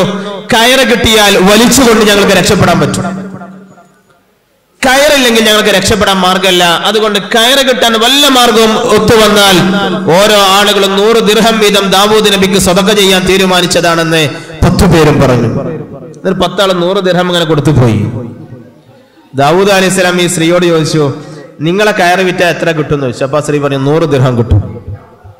ദാവൂദ് അലൈഹിസ്സലാം ഈ 1000 ദിർഹം എടുത്ത് കൊടുത്തിട്ട് പറഞ്ഞു, 1 ദിർഹം ചെലവഴിച്ചാൽ അല്ലാഹു 10 ദിർഹം ദുനിയാവിൽ തന്നെ പകരം തരും. നിങ്ങൾ സ്വതക്ക ചെയ്താൽ കുറയുമെന്ന് കരുതരുത്. സ്വതക്ക ചെയ്താൽ കൂടുകയുള്ളൂ. സ്വതക്ക ചെയ്താൽ കുറയൂല. സ്വതക്ക വർദ്ധിപ്പിക്കുന്ന വസ്തുവാണ്. ഉള്ള സമ്പത്തിന്റെ അളവിനെ കുറക്കുക പോലുമില്ല, അളവിനെ പോലും കൂട്ടും. ബർക്കത്തിന് എന്തായാലും കൂട്ടും, അളവിനെ കൂടി സ്വതക്ക കൂട്ടുമെന്ന് മഹാന്മാർ രേഖപ്പെടുത്തിയിട്ടുണ്ട്. അതുകൊണ്ട് ഏറ്റവും ചെറുത് കൊടുക്കുന്ന സ്വഭാവം മാറ്റി അള്ളാഹു തരുമ്പോഴെല്ലാം വലുതല്ലേ തരുന്നത്. അതുകൊണ്ട് സ്വതക്ക ചെയ്യുമ്പോൾ മനസ്സാന്നിധ്യത്തോടെ കൊടുക്കാനാവണം. ഉള്ളതിൽ നിന്ന് സാധ്യമാകുന്നതിന്റെ പരമാവധിയാണ് സ്വതക്ക ചെയ്യേണ്ടത്. അള്ളാഹു യഥാർത്ഥ മുതസദ്ദിഖീങ്ങളിൽ ഇഖ്ലാസോടെ മരണം വരെ ചെയ്ത സ്വതക്ക ബാത്തിലാകാതെ സൂക്ഷിക്കുന്ന യഥാർത്ഥ മുതസദ്ദിഖീങ്ങളിൽ അള്ളാഹു നമ്മെ ഉൾപ്പെടുത്തി തരട്ടെ. ഇപ്പൊ ഞാൻ പറഞ്ഞു വന്നത്, ഓരോ ദിവസവും സാധ്യമാകുന്ന സുന്നത്തുകളുടെ പിന്നിൽ നമ്മൾ പോകണം. അത് രക്ഷപ്പെടാനുള്ള എളുപ്പ വഴിയാണ്. ഭക്ഷണം കഴിക്കുമ്പോഴുള്ളത്, വെള്ളം കുടിക്കുമ്പോഴുള്ളത്, ഉറങ്ങുന്ന സമയത്ത്, വസ്ത്രം ധരിക്കുന്ന സമയത്ത്, ചെരുപ്പ് വാങ്ങുന്ന സമയത്ത് പോലും സുന്നത്തിനെ ഓർക്കാലോ. ചെരുപ്പ് സത്യത്തിൽ ഒരു സുന്നത്താണല്ലോ. ധരിക്കുന്നതിന് രൂപവും ഭാവവും ഉണ്ടല്ലോ, തുടങ്ങേണ്ടതും അവസാനിപ്പിക്കേണ്ടതുണ്ടല്ലോ. ഇങ്ങനെ ആദാബുകളെ പാലിച്ചുകൊണ്ടുള്ള ഒരു ജീവിത ശൈലി സ്വീകരിക്കാൻ സാധ്യമായാൽ ഹൃദയം ശുദ്ധിയാവാനുള്ള വഴി വളരെ എളുപ്പമാണ്. 4ാമത് പ്രിയപ്പെട്ട മുഅ്മിനീങ്ങളെ നമ്മളൊക്കെ ശ്രദ്ധിക്കേണ്ട കാര്യം, ഉറങ്ങുന്ന സമയം നല്ല അതപ്പോടെ ഉറങ്ങണമെന്നതാണ്. ഇത് മനുഷ്യൻ ഈമാനോടെ മരിക്കാനുള്ള വഴി കൂടിയാണ്. ഇന്നക്കും ലതമൂതുൻ, ഈ ഹദീസ് ശരിക്കും ഓർക്കണേ. നിങ്ങൾ ഉറങ്ങാൻ പോകുമ്പോൾ ഈ ഹദീസ് ഒരു ദിവസവും മറന്നു പോകരുത്. ഇന്നക്കും ലതമൂതുന്ന കമാ തനാമൂൻ വതുബഅസൂന കമാ തസ്തൈഖിലൂൻ. നിങ്ങൾ എങ്ങനെയാണോ ഉറങ്ങാറുള്ളത് അങ്ങനെ തന്നെ മാത്രമേ നിങ്ങൾ മരണപ്പെടൂ എന്ന് പുണ്യ റസൂൽ സല്ലല്ലാഹു അലൈഹി വസല്ലം. പഴയ ആളുകൾ ഈമാനോടെ മരിക്കാനുള്ള കാരണവും ഈ ഹദീസാണ്. പുതിയ തലമുറയിൽ ഈമാനില്ലാത്ത മരണം വരാനുള്ള കാരണവും ഈ ഹദീസിലുണ്ട്. പറഞ്ഞ തിരിഞ്ഞോ? നിങ്ങൾക്ക് പറഞ്ഞത് തിരിഞ്ഞോ? പഴയ ആളുകൾ ഈമാനിൽ മരിക്കാനുള്ള കാരണവും ഈ ഹദീസിലുണ്ട്.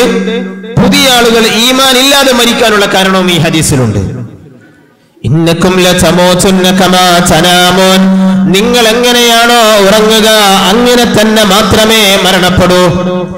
ഒരാൾ ഉറങ്ങുന്ന സമയത്ത് വുളൂഇൽ മാത്രമാണെങ്കിൽ അയാൾ മരിക്കുന്ന സമയത്ത് വുളൂഇലായിരിക്കും.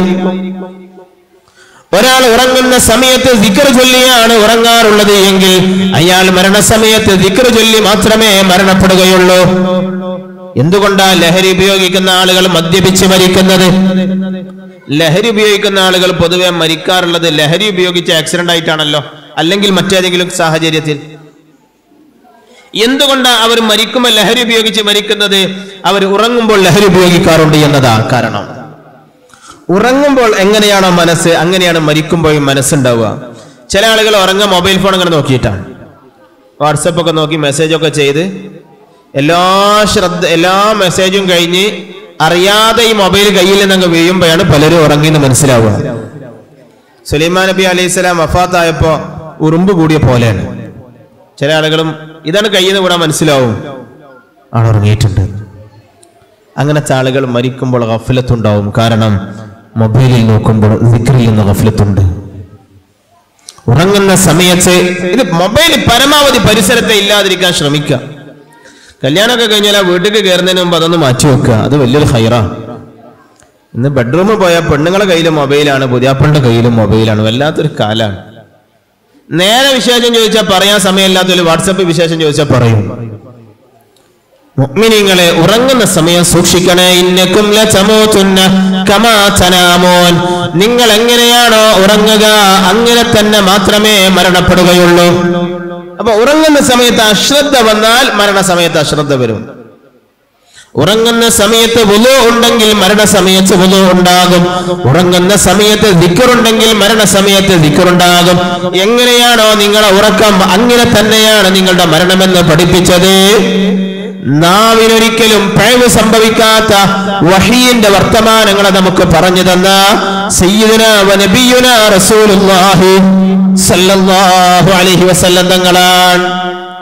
ചിന്തിച്ചു നോക്കണേ, ഒരു നാൾ നമുക്കെല്ലാവർക്കും അള്ളാഹു നിശ്ചയിച്ചതല്ലേ മരണം? എല്ലാവർക്കും ഉണ്ടല്ലോ. അതില്ലാത്തവരായി നമ്മിൽ ഒരാളുമില്ലല്ലോ.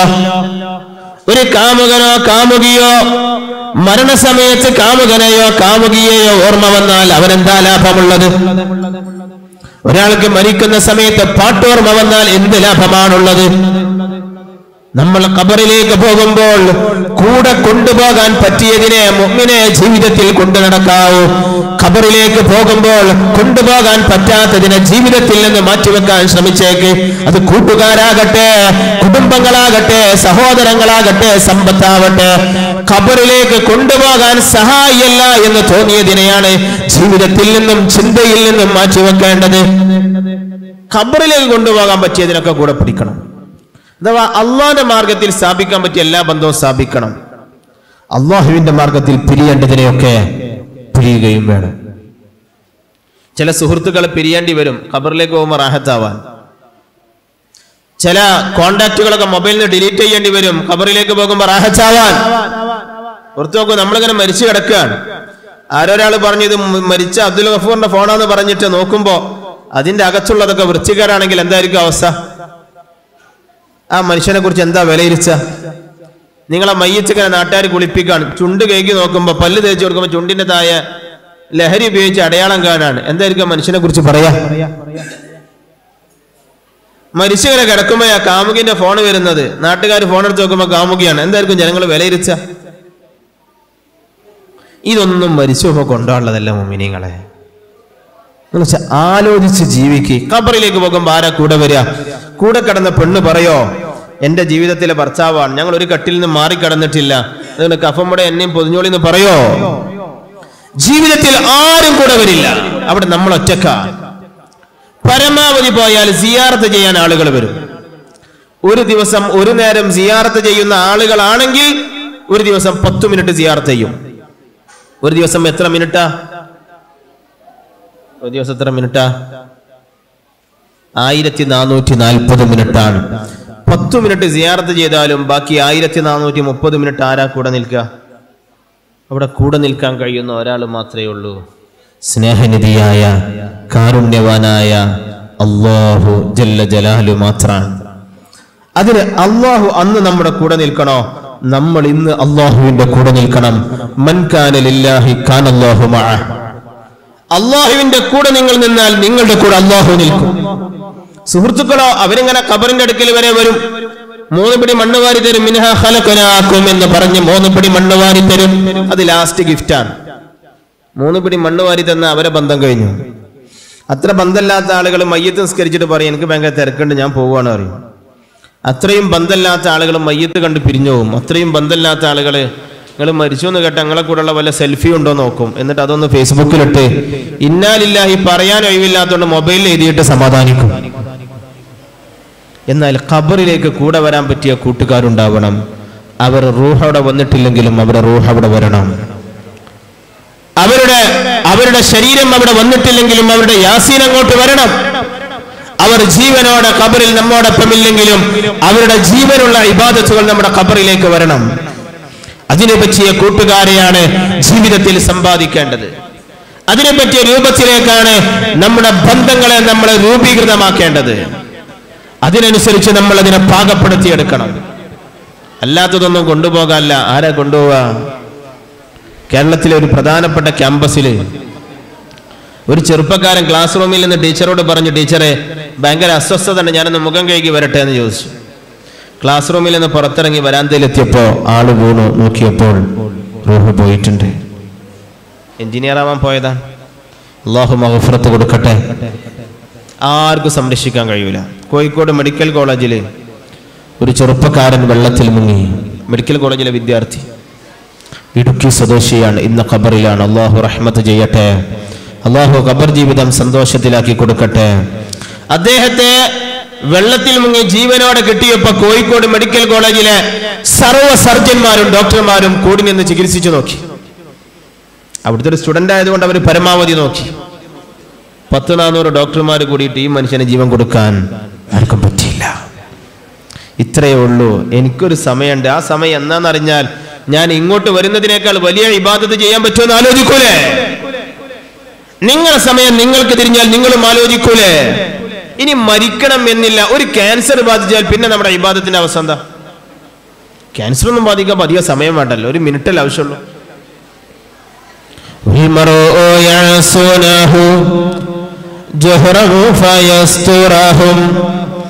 والعبد ينسى وربي ليس ينساه مولاي صل وسلم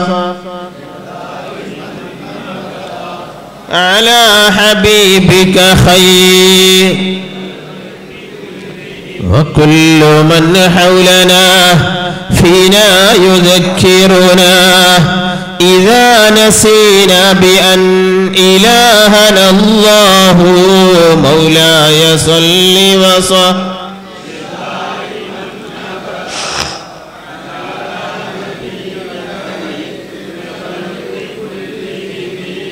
ഒരു ക്യാൻസർ വന്നാൽ, ഒരു ബ്രെയിൻ ട്യൂമർ വന്നാൽ നമുക്കടുത്ത റമദാനില്ലല്ലോ. ഇതൊന്നും വരാൻ വലിയ പ്രയാസവുമില്ലല്ലോ. എന്റെ വീട്ടിൽ അലമാറയുടെ ജോലി ചെയ്തൊരു കൂട്ടുകാരുണ്ട്. നല്ല തടിയുള്ള നല്ല ചെറുപ്പക്കാരനായിരുന്നു. SKSFന്റെ പ്രവർത്തകനായിരുന്നു. അദ്ദേഹം പിരിഞ്ഞു പോകുമ്പോൾ പറഞ്ഞത് ഞാൻ ഇന്ന് ഓർക്കാണ്. എൻ്റെ ഭാര്യ ഗർഭിണിയാണ്, ദുആ ചെയ്യണം എന്നൊക്കെ പറഞ്ഞു പോയത്. കുറച്ച് മാസങ്ങൾക്ക് ശേഷം ഒരു ദിവസം സുപ്രഭാതം പത്രത്തിന്റെ ചരമക്കോളത്തിൽ ആ ചെറുപ്പക്കാരന്റെ ഫോട്ടോ കണ്ടപ്പോൾ അത്ഭുതത്തോടെ ഞാൻ നോക്കി, ഉറപ്പുവരുത്തി ഇയാൾ തന്നെയാണോ. ഞാൻ അദ്ദേഹത്തിന്റെ അഡ്രസ്സ് തേടി പിടിച്ചു പോയി. ചെന്ന് നോക്കിയപ്പോൾ ആളുകളൊക്കെ മറവൊക്കെ ചെയ്ത് ആ ഒരു ആകുലതയിൽ ഇങ്ങനെ നിൽക്കുകയാണ്. അന്വേഷിച്ചപ്പോൾ അറിയുന്നത് ബ്രെയിൻ ട്യൂമർ വന്നു. 14 ദിവസം മെഡിക്കൽ കോളേജിൽ കടന്നു. തലവേദനയാണ് സാധാരണ ഉണ്ടാവാറുള്ളത്. ഒരു ദിവസം തലവേദന സ്ട്രോങ് ആയപ്പോൾ ഡോക്ടറെ കാണിച്ചതാണ്. അപ്പോൾ ബ്രെയിൻ ട്യൂമറാന്ന് പറഞ്ഞു. 14-ാമത്തെ ദിവസം അള്ളാഹുവിൻ്റെ വിളിക്കുത്തരം നൽകി. ഇത്രയേ ഉള്ളൂ നമ്മളൊക്കെ. എൻ്റെ കൂടെ കഴിഞ്ഞ വർഷം നടന്നിരുന്നൊരു ചെറുപ്പക്കാരൻ ക്യാൻസർ ബാധിച്ച് ഇപ്പോൾ ഒരു കാലിന്റെ പകുതി മുറിച്ചു മാറ്റി റെസ്റ്റിലാണ്.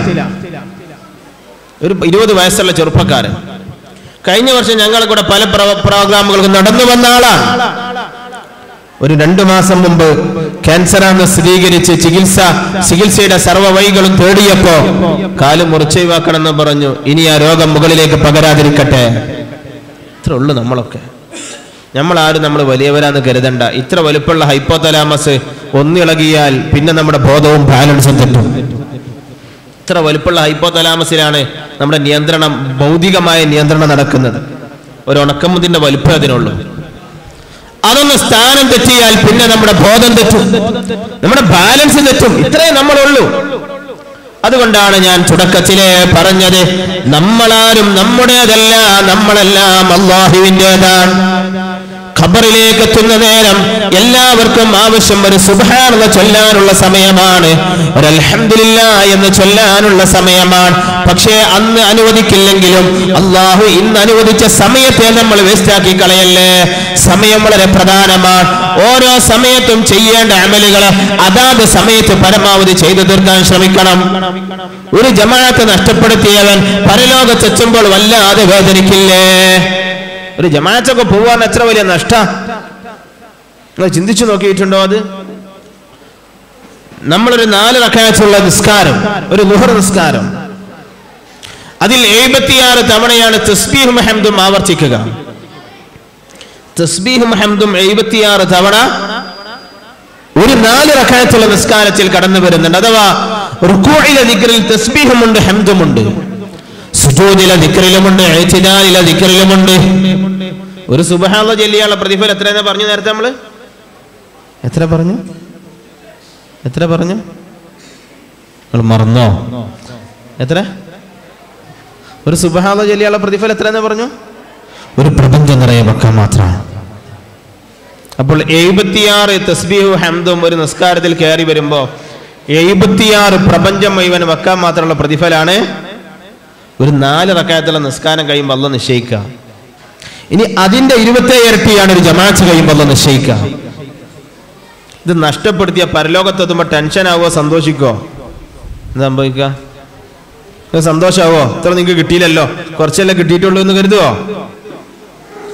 മുഅ്മിനീങ്ങൾ ഓർക്കണേ, അവസരങ്ങളെ ദുരുപയോഗം ചെയ്യല്ലേ. ഒരു സുബഹി ജമാഅത്തായി നിസ്കരിക്കുന്ന ഒരാൾ ഈ വർഷത്തെ 355 ദിവസം ഹിജറ കലണ്ടർ അനുസരിച്ച് ശരാശരി 355 ദിവസം സുബഹി ജമാഅത്തായി നിസ്കരിച്ച ഒരാൾക്ക് ഈ വർഷത്തെ ഹിസാബിൽ അയാൾ വിജയിക്കാനേ സാധ്യതയുള്ളൂ. ഈ ഒരു വർഷത്തെ എല്ലാ സുബഹിയും ജമാഅത്തായി നിസ്കരിച്ച ഒരാൾ ഈ വർഷത്തെ ഹിസാബിൽ വിജയിക്കാനാണ് കൂടുതൽ സാധ്യത. പറഞ്ഞ തിരിഞ്ഞോ? സുബഹി ജമാ മൻ സല്ല സുബ്ഹ ഫിൽ ജമാഅ ഫകഅന്നമാ സല്ലൽ ലൈല കുല്ല എന്ന് പുണ്യ റസൂൽ. ഒരു രാത്രി മുഴുവൻ നിസ്കരിച്ചതിന് തുല്യമാണ് സുബഹിയുടെ ജമാഅത്ത് എന്ന അഷ്റഫ്.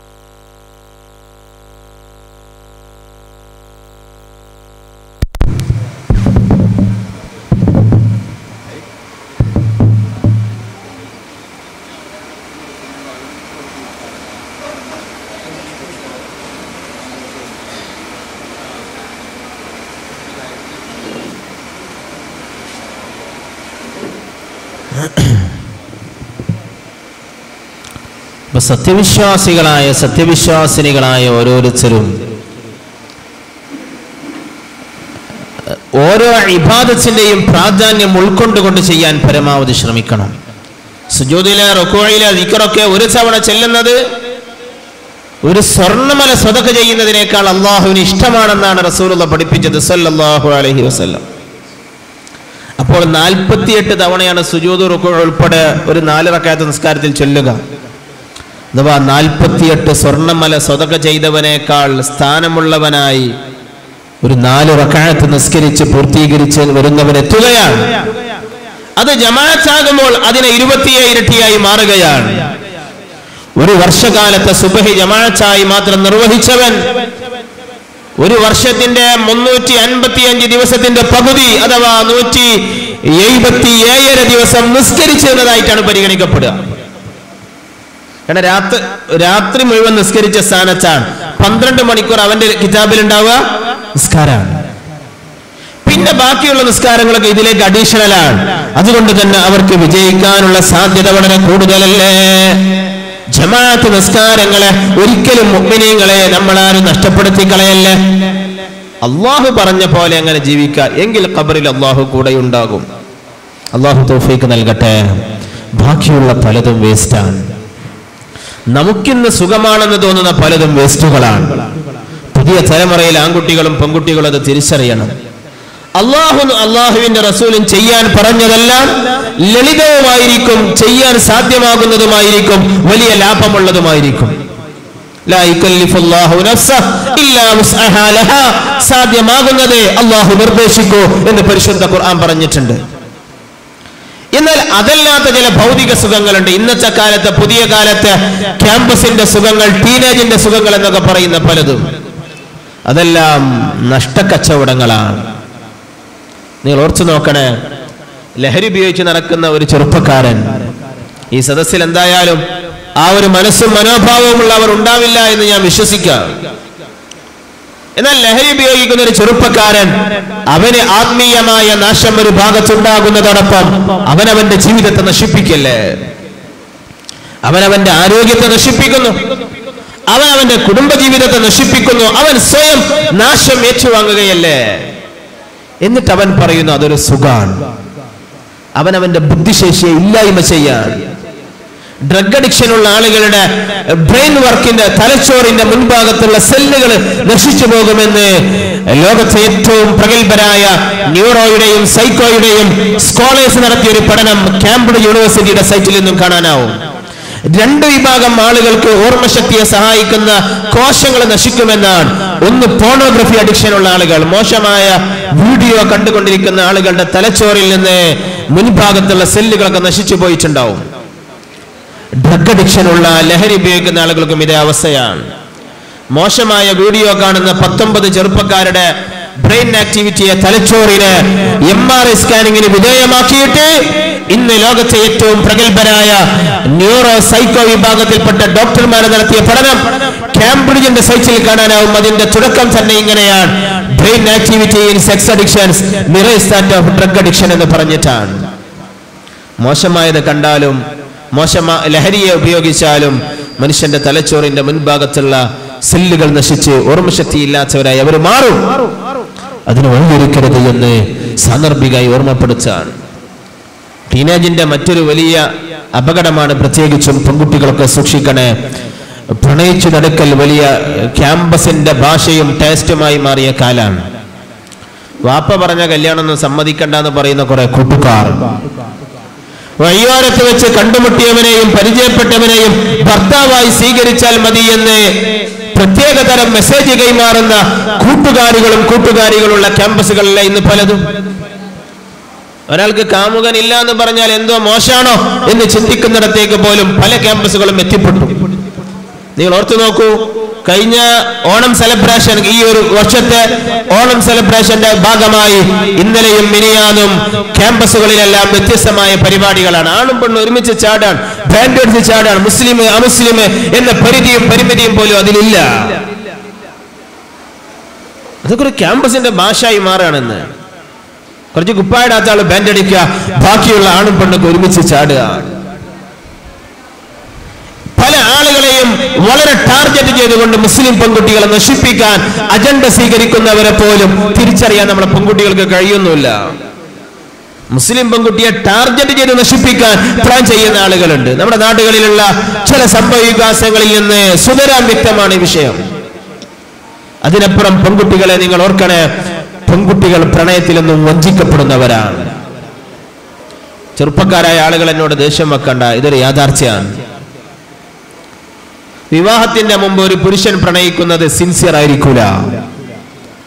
പുരുഷനെ സ്നേഹിക്കുന്നത് വഞ്ചനയുടെ ഫിസിക്കൽ പ്രണയത്തിന്റെ ഭാഗമായിരിക്കും.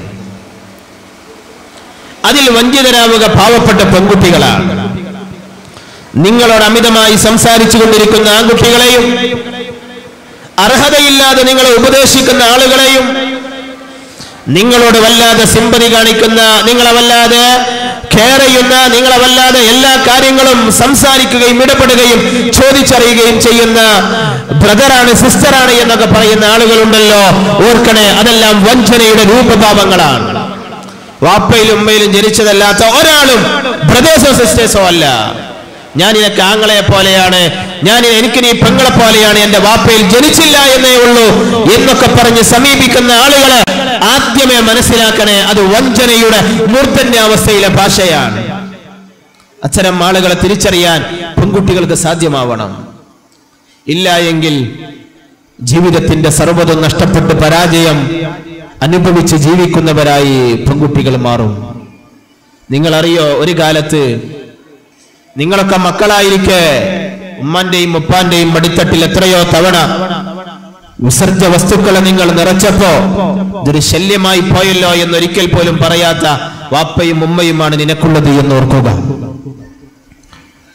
പതിരാ സമയത്ത് നീ ഉറങ്ങാത്തതിന്റെ പേരിൽ ഞാൻ ഉറങ്ങുന്നില്ല എന്ന് പറഞ്ഞ് തീരുമാനമെടുത്ത വാപ്പയും ഉമ്മയുമാണ് നിന്റെ കൂടെയുള്ളത് എന്ന് നീ ഓർക്കണം. പകലിൽ എപ്പോഴെങ്കിലും ഒന്ന് രാത്രി ഉറക്കം ലഭിക്കാത്തതിന്റെ പേരിൽ പ്രഭാത നേരത്തെ ജോലിയൊക്കെ കഴിഞ്ഞ് ഒന്ന് ഉറങ്ങിയാലോ എന്ന് ആലോചിച്ച് ബെഡ്റൂമിലേക്ക് പോകുമ്പോഴേക്ക് നീ കരഞ്ഞതിന്റെ പേരിൽ എല്ലാ സുഖങ്ങളെയും മാറ്റിവെച്ച മാതാവിന്റെ മുഖത്ത് നോക്കി എനിക്കിഷ്ടം കാമുകനെയാണ് എന്ന് പറയാൻ ആർക്കെങ്കിലും ധൈര്യമുണ്ടെങ്കിൽ 100% ബോധ്യത്തോടെ ചിന്തിക്കണേ. ഉമ്മയും ഉപ്പയും ഒലിച്ച ഒരു തുള്ളി കണ്ണുനീരിന് പകരം 1000 തുള്ളി കണ്ണുനീരൊലിക്കാതെ ഈ പ്രപഞ്ചത്തിൽ നിന്ന് പടച്ചറപ്പ് തിരിച്ചു വിളിക്കില്ല. മാതാപിതാക്കളുടെ മുഖത്തേക്ക് നോക്കുന്നത് ഹജ്ജിന് തുല്യമാണെന്ന് പഠിപ്പിച്ച ദീനാണ് പരിശുദ്ധ ദീൻ. മാമിൻ റജുലിൻ യൻദുറു ഇലാ വാലിദൈഹി നദറത റഹ്മ ഇല്ലാ കതബല്ലാഹു ലഹു ബിഹാ ഹജ്ജതൻ മഖബൂലതൻ വമബ്റൂറ. വാപ്പയുടെയോ ഉമ്മയുടെയോ മുഖത്തേക്ക് ഒരു തവണ നോക്കിയാൽ ഒരു മഖബൂലും മബ്റൂറുമായ ഹജ്ജിന് തുല്യമാണ് എന്ന് അഷ്റഫുൽ ഖൽഖ് റസൂലുള്ളാഹി സ്വല്ലല്ലാഹു അലൈഹി വസല്ലം. അവരൊരു ഹലാലായ കാര്യം ചെയ്യാൻ ആവശ്യപ്പെട്ടാൽ അത് അനുസരിക്കേണ്ട ബാധ്യത അത് ഫർളാണ്, ചെയ്യാതിരുന്നാൽ ഹറാമാണ്. മാതാപിതാക്കൾ അത്രമേൽ പ്രധാനമാണ്. അവരെ കാലിന്റെ ചുവട്ടിലാണ് സ്വർഗമെന്ന് പരിശുദ്ധ ദീൻ പറഞ്ഞത്. അവരിൽ ഖിദ്മത്ത് ചെയ്താലേ, അവരെ അനുസരിച്ചാലേ, അവരിൽ നന്മയിൽ അവരെ വഴിപ്പെട്ടാലേ നിനക്ക് സ്വർഗമുള്ളൂ എന്നതിന്റെ മറ്റൊരു ഭാഷ കൂടിയാണ് എന്ന് പ്രിയപ്പെട്ട കൗമാരക്കാരികളായ പെൺകുട്ടികളും കൗമാരക്കാരായ ചെറുപ്പക്കാരും തിരിച്ചറിയണം. കൂട്ടുകാരെങ്കിലും നിങ്ങളോട് പന്ത് കളിക്കാൻ വേണ്ടി ആവശ്യപ്പെടുമ്പോ, അല്ലെങ്കിൽ അടുത്ത വീട്ടിലേക്ക് വരാൻ, കഥ പറയാൻ, ചാറ്റ് ചെയ്യാൻ, ചീറ്റ് ചെയ്യാൻ നിങ്ങളെ ഉപയോഗിക്കുമ്പോൾ ഓർക്കണേ, നിങ്ങളെ ഉമ്മ പറഞ്ഞതിനെ, നിങ്ങളുടെ ഉപ്പ പറഞ്ഞതിനെ മാറ്റിവെച്ചിട്ടാണ് നിങ്ങൾ പോകുന്നത് എങ്കിൽ അങ്ങനെ വരുന്നൊരു കൂട്ടുകാരനെ സ്വീകരിക്കാൻ തയ്യാറില്ലാത്ത ഏതെങ്കിലും ഒരു സൗഹൃദ ബന്ധം നിനക്കുണ്ടെങ്കിൽ അവനാണ് നിന്റെ സുഹൃത്ത്. എന്റെ ഉമ്മാനെ ഞാൻ പറ്റിച്ചു വന്നതാന്ന് പറഞ്ഞാൽ എന്നാ പോടി വീട്ടിലേക്ക് എന്ന് പറയാൻ മനസ്സ് കാണിക്കുന്ന സൗഹൃദങ്ങളുണ്ടെങ്കിൽ ആ സൗഹൃദങ്ങളെ നിനക്ക് ഉപകരിക്കൂ. അതല്ല ഞാനും അങ്ങനെ പോന്നതാ, നമുക്ക് ഒരുമിച്ച് പോകാം എന്ന് പറയുന്ന ആളുകൾ ദുനിയാവിലും നിന്റെ ശത്രുവായി മാറും, ആഖിറത്തിലും നിന്റെ ശത്രുവായി മാറും. വീട്ടിൽ നിന്ന് അങ്ങ് ഇറങ്ങിപ്പോകാനൊക്കെ വല്ലാത്ത സുഖമാണ്. പക്ഷെ ഓർക്കണം, നിങ്ങളൊക്കെ പുതുക്കിറങ്ങുന്ന സമയത്ത് ഉമ്മാന്റെ കണ്ണിൽ നിന്നൊരു തുള്ളി കണ്ണുനീർ ഇങ്ങനെ ഉറ്റി വീഴാണ്ട്, ഉപ്പാന്റെ കണ്ണിൽ നിന്നൊരു തുള്ളി കണ്ണുനീർ ഉറ്റാണ്ട്, അതൊരു വല്ലാത്ത സ്നേഹത്തിന്റെ കണ്ണുനീരാണ്. നമ്മുടെ വീട്ടിലെ സ്ത്രീകൾ, പെൺകുട്ടികൾ പുതുക്കിറക്കുമ്പോൾ 18 വർഷം അല്ലെങ്കിൽ 20 വർഷം പോറ്റി വളർത്തിയ ഒരു ജീവിതത്തിലെ വലിയൊരു അഭിലാഷം പൂർത്തീകരിച്ച ആനന്ദത്തിൽ സ്നേഹത്തിന്റെ വർത്തമാനമെന്നോണം ആ ഉമ്മായുടെയും ഉപ്പായുടെയും കണ്ണിൽ നിന്നിങ്ങനെ കണ്ണുനീരുകൾ ഉറ്റിവീഴും. അത് സ്നേഹത്തിന്റെ കണ്ണുനീരാണ്. നീ ചെയ്തു കൂട്ടിയ ചെയ്തികൾ കാരണം ആ കണ്ണുനീരെങ്ങാനും ഒരു വേള വേദനയുടേതായാൽ പിന്നെ നിന്റെ കണ്ണുനീരിന് അസ്തമാനമില്ല എന്ന് പ്രിയപ്പെട്ട മുഅ്മിനീങ്ങളെ, മുഅ്മിനാത്തുകളെ മനസ്സിലാക്കേണ്ടതുണ്ട്. നിക്കാഹ് എന്നുള്ളത് നേരത്തെ എവിടെയോ ഉണ്ടായ പരിചയത്തിൽ നിന്ന് ആരംഭിക്കേണ്ടതല്ല, അല്ലാഹുവിന്റെ സഹായത്തിൽ നിന്ന് ആരംഭിക്കേണ്ടതാണ്. ഓർത്തു നോക്കൂ, നിങ്ങൾ ഒരാൾ ആരെയോ പ്രണയിച്ചു, അവരെ വിവാഹം ചെയ്യാൻ തീരുമാനിക്കുന്നതും അത്തായത്തിന് വേണ്ടി മദ്യപിച്ച് നോമ്പെടുക്കുന്നതും ഒരുപോലെയല്ലേ? ഒരാളുടെ ഈമാന്റെ പകുതി പൂർത്തീകരിക്കാനുള്ള ഇബാദത്താണ് നിക്കാഹ്. ആ നിക്കാഹിന് വേണ്ടി 8ാം ക്ലാസ് മുതൽ പ്രണയിച്ച് ഒരുപാട് കാലം ചുറ്റിക്കറങ്ങി, ഒരുപാട് കോഫി ഷോപ്പിൽ പോയിരുന്ന്, ഒരുപാട് ഹറാമായ ഇടപെടലുകൾ നടത്തി വിവാഹം ചെയ്താൽ അതിന്റെ അർത്ഥം എന്താ? ദീനിന്റെ 3/2 പൂർത്തീകരിക്കാൻ സർവ്വ ഹറാമുകളും ചെയ്തു എന്നല്ലേ? ഹറാമിൽ നിന്ന് ആരംഭിച്ചതിൽ എങ്ങനെ ബർക്കത്തുണ്ടാകും? അതിൽ ജനിച്ച കുട്ടി എങ്ങനെ സ്വാലിഹാവും? അതിൽ ജനിച്ച കുട്ടി എങ്ങനെ മാതാപിതാക്കൾ അനുസരിക്കും? അതിൽ ജനിച്ച കുട്ടിയെ കൊണ്ട് ഉമ്മത്തിന് എന്ത് ഉപകാരമുണ്ടാകും? ഒളിച്ചോടാനും പ്രണയിക്കാനും എല്ലാം എളുപ്പമാണ്. പക്ഷേ അതിന്റെ ദുരന്തം നിങ്ങളിൽ അനുഭവിച്ചിട്ടേ പടച്ചറപ്പ് നിങ്ങളെ തിരിച്ചു പിടിക്കും. അതിനു മുമ്പ് ആത്മഹത്യ ചെയ്താൽ പോലും പടച്ച റൂഹിനെ പിടിക്കൂല. ഉമ്മാനും ഉപ്പാനും വേദനിപ്പിച്ചാൽ പടച്ചറപ്പ് ദുനിയാവിൽ നിന്ന് തരും. അത് ഈ വിഷയത്തിലെ മാത്രം അള്ളാഹുവിന്റെ പ്രത്യേക നിലപാടാണ്. മാതാപിതാക്കളെയും ഗുരുനാഥന്മാരെയും വേദനിപ്പിച്ചവർക്ക് ദുനിയാവിൽ തന്നെ ശിക്ഷയുണ്ട്, ആഖിറത്തിൽ വേറെയുണ്ട്. ഈ പ്രപഞ്ചത്തിൽ ആരൊക്കെ മഹാന്മാരായോ അവരെല്ലാം മാതാപിതാക്കളെ സ്നേഹിച്ചത് കൊണ്ട് മഹത്തുക്കളായതാണ്. പിന്നിലെ ഒരു രഹസ്യം ഉമ്മയോ ഉപ്പയോ ആയിരിക്കും. അവരെ വേദനിപ്പിച്ചവരാരും ജീവിതത്തിൽ എന്ത് സമ്പാദിച്ചിട്ടും ലാഭം കൊയ്തിട്ടില്ല. പ്രിയപ്പെട്ട മക്കൾ ഓർക്കണം, ക്യാമ്പസിൽ നിന്ന് ഇതിനൊക്കെ വിരുദ്ധമായത് പറഞ്ഞു തരാൻ പലരും ഉണ്ടാകും. യൂട്യൂബ് ചാനലുകളിൽ തിന്മയെ നിസാരമായി കാണിച്ചതെന്ന് സിനിമയിലെ ആക്ഷനുകളിലൂടെ നിങ്ങളെന്ന മാതാപിതാക്കളൊന്നും ഒന്നുമല്ല, നമ്മുടെ ഫ്രണ്ട് സർക്കിളാണ് വലുത് എന്ന അധാർമികത പഠിപ്പിക്കുന്ന സിനിമാ നടന്മാരുടെയും നടിമാരുടെയും ജീവിതശൈലിയെ പിന്തുടരുന്നവരായി നമ്മൾ മാറരുത്. ഈ നാട്ടിലെ സർവ്വ തിന്മകളുടെയും അടിസ്ഥാന ഘടകങ്ങളിൽ ഒന്നാണ് സിനിമ. പ്രിയപ്പെട്ട മുഅ്മിനീങ്ങൾ, കുടുംബത്തിൽ നിന്ന് അതിനെ മാറ്റിവെക്കുകയും വേണം. പ്രണയിക്കാൻ പഠിപ്പിക്കുന്നതാണ് സിനിമ, ഒളിച്ചോടാൻ പഠിപ്പിക്കുന്നതാണ് സിനിമ, മാതാപിതാക്കളെ പരിഗണിക്കേണ്ടതില്ല എന്ന് പഠിപ്പിക്കുന്നതാണ് സിനിമ, വ്യഭിചരിക്കാൻ പഠിപ്പിച്ചത് സിനിമയാണ്, പെണ്ണിന് യാതൊരു മൂല്യവുമില്ല എന്ന് പഠിപ്പിക്കുകയും സ്ത്രീയുടെ ശരീരത്തിൽ അല്പം മാത്രം പ്രൈവറ്റ് പ്രോപ്പർട്ടിയും ബാക്കിയെല്ലാം പബ്ലിക് പ്രോപ്പർട്ടിയുമാണ് എന്ന് സമൂഹത്തെ ബോധ്യപ്പെടുത്തിയതും സിനിമയാണ്.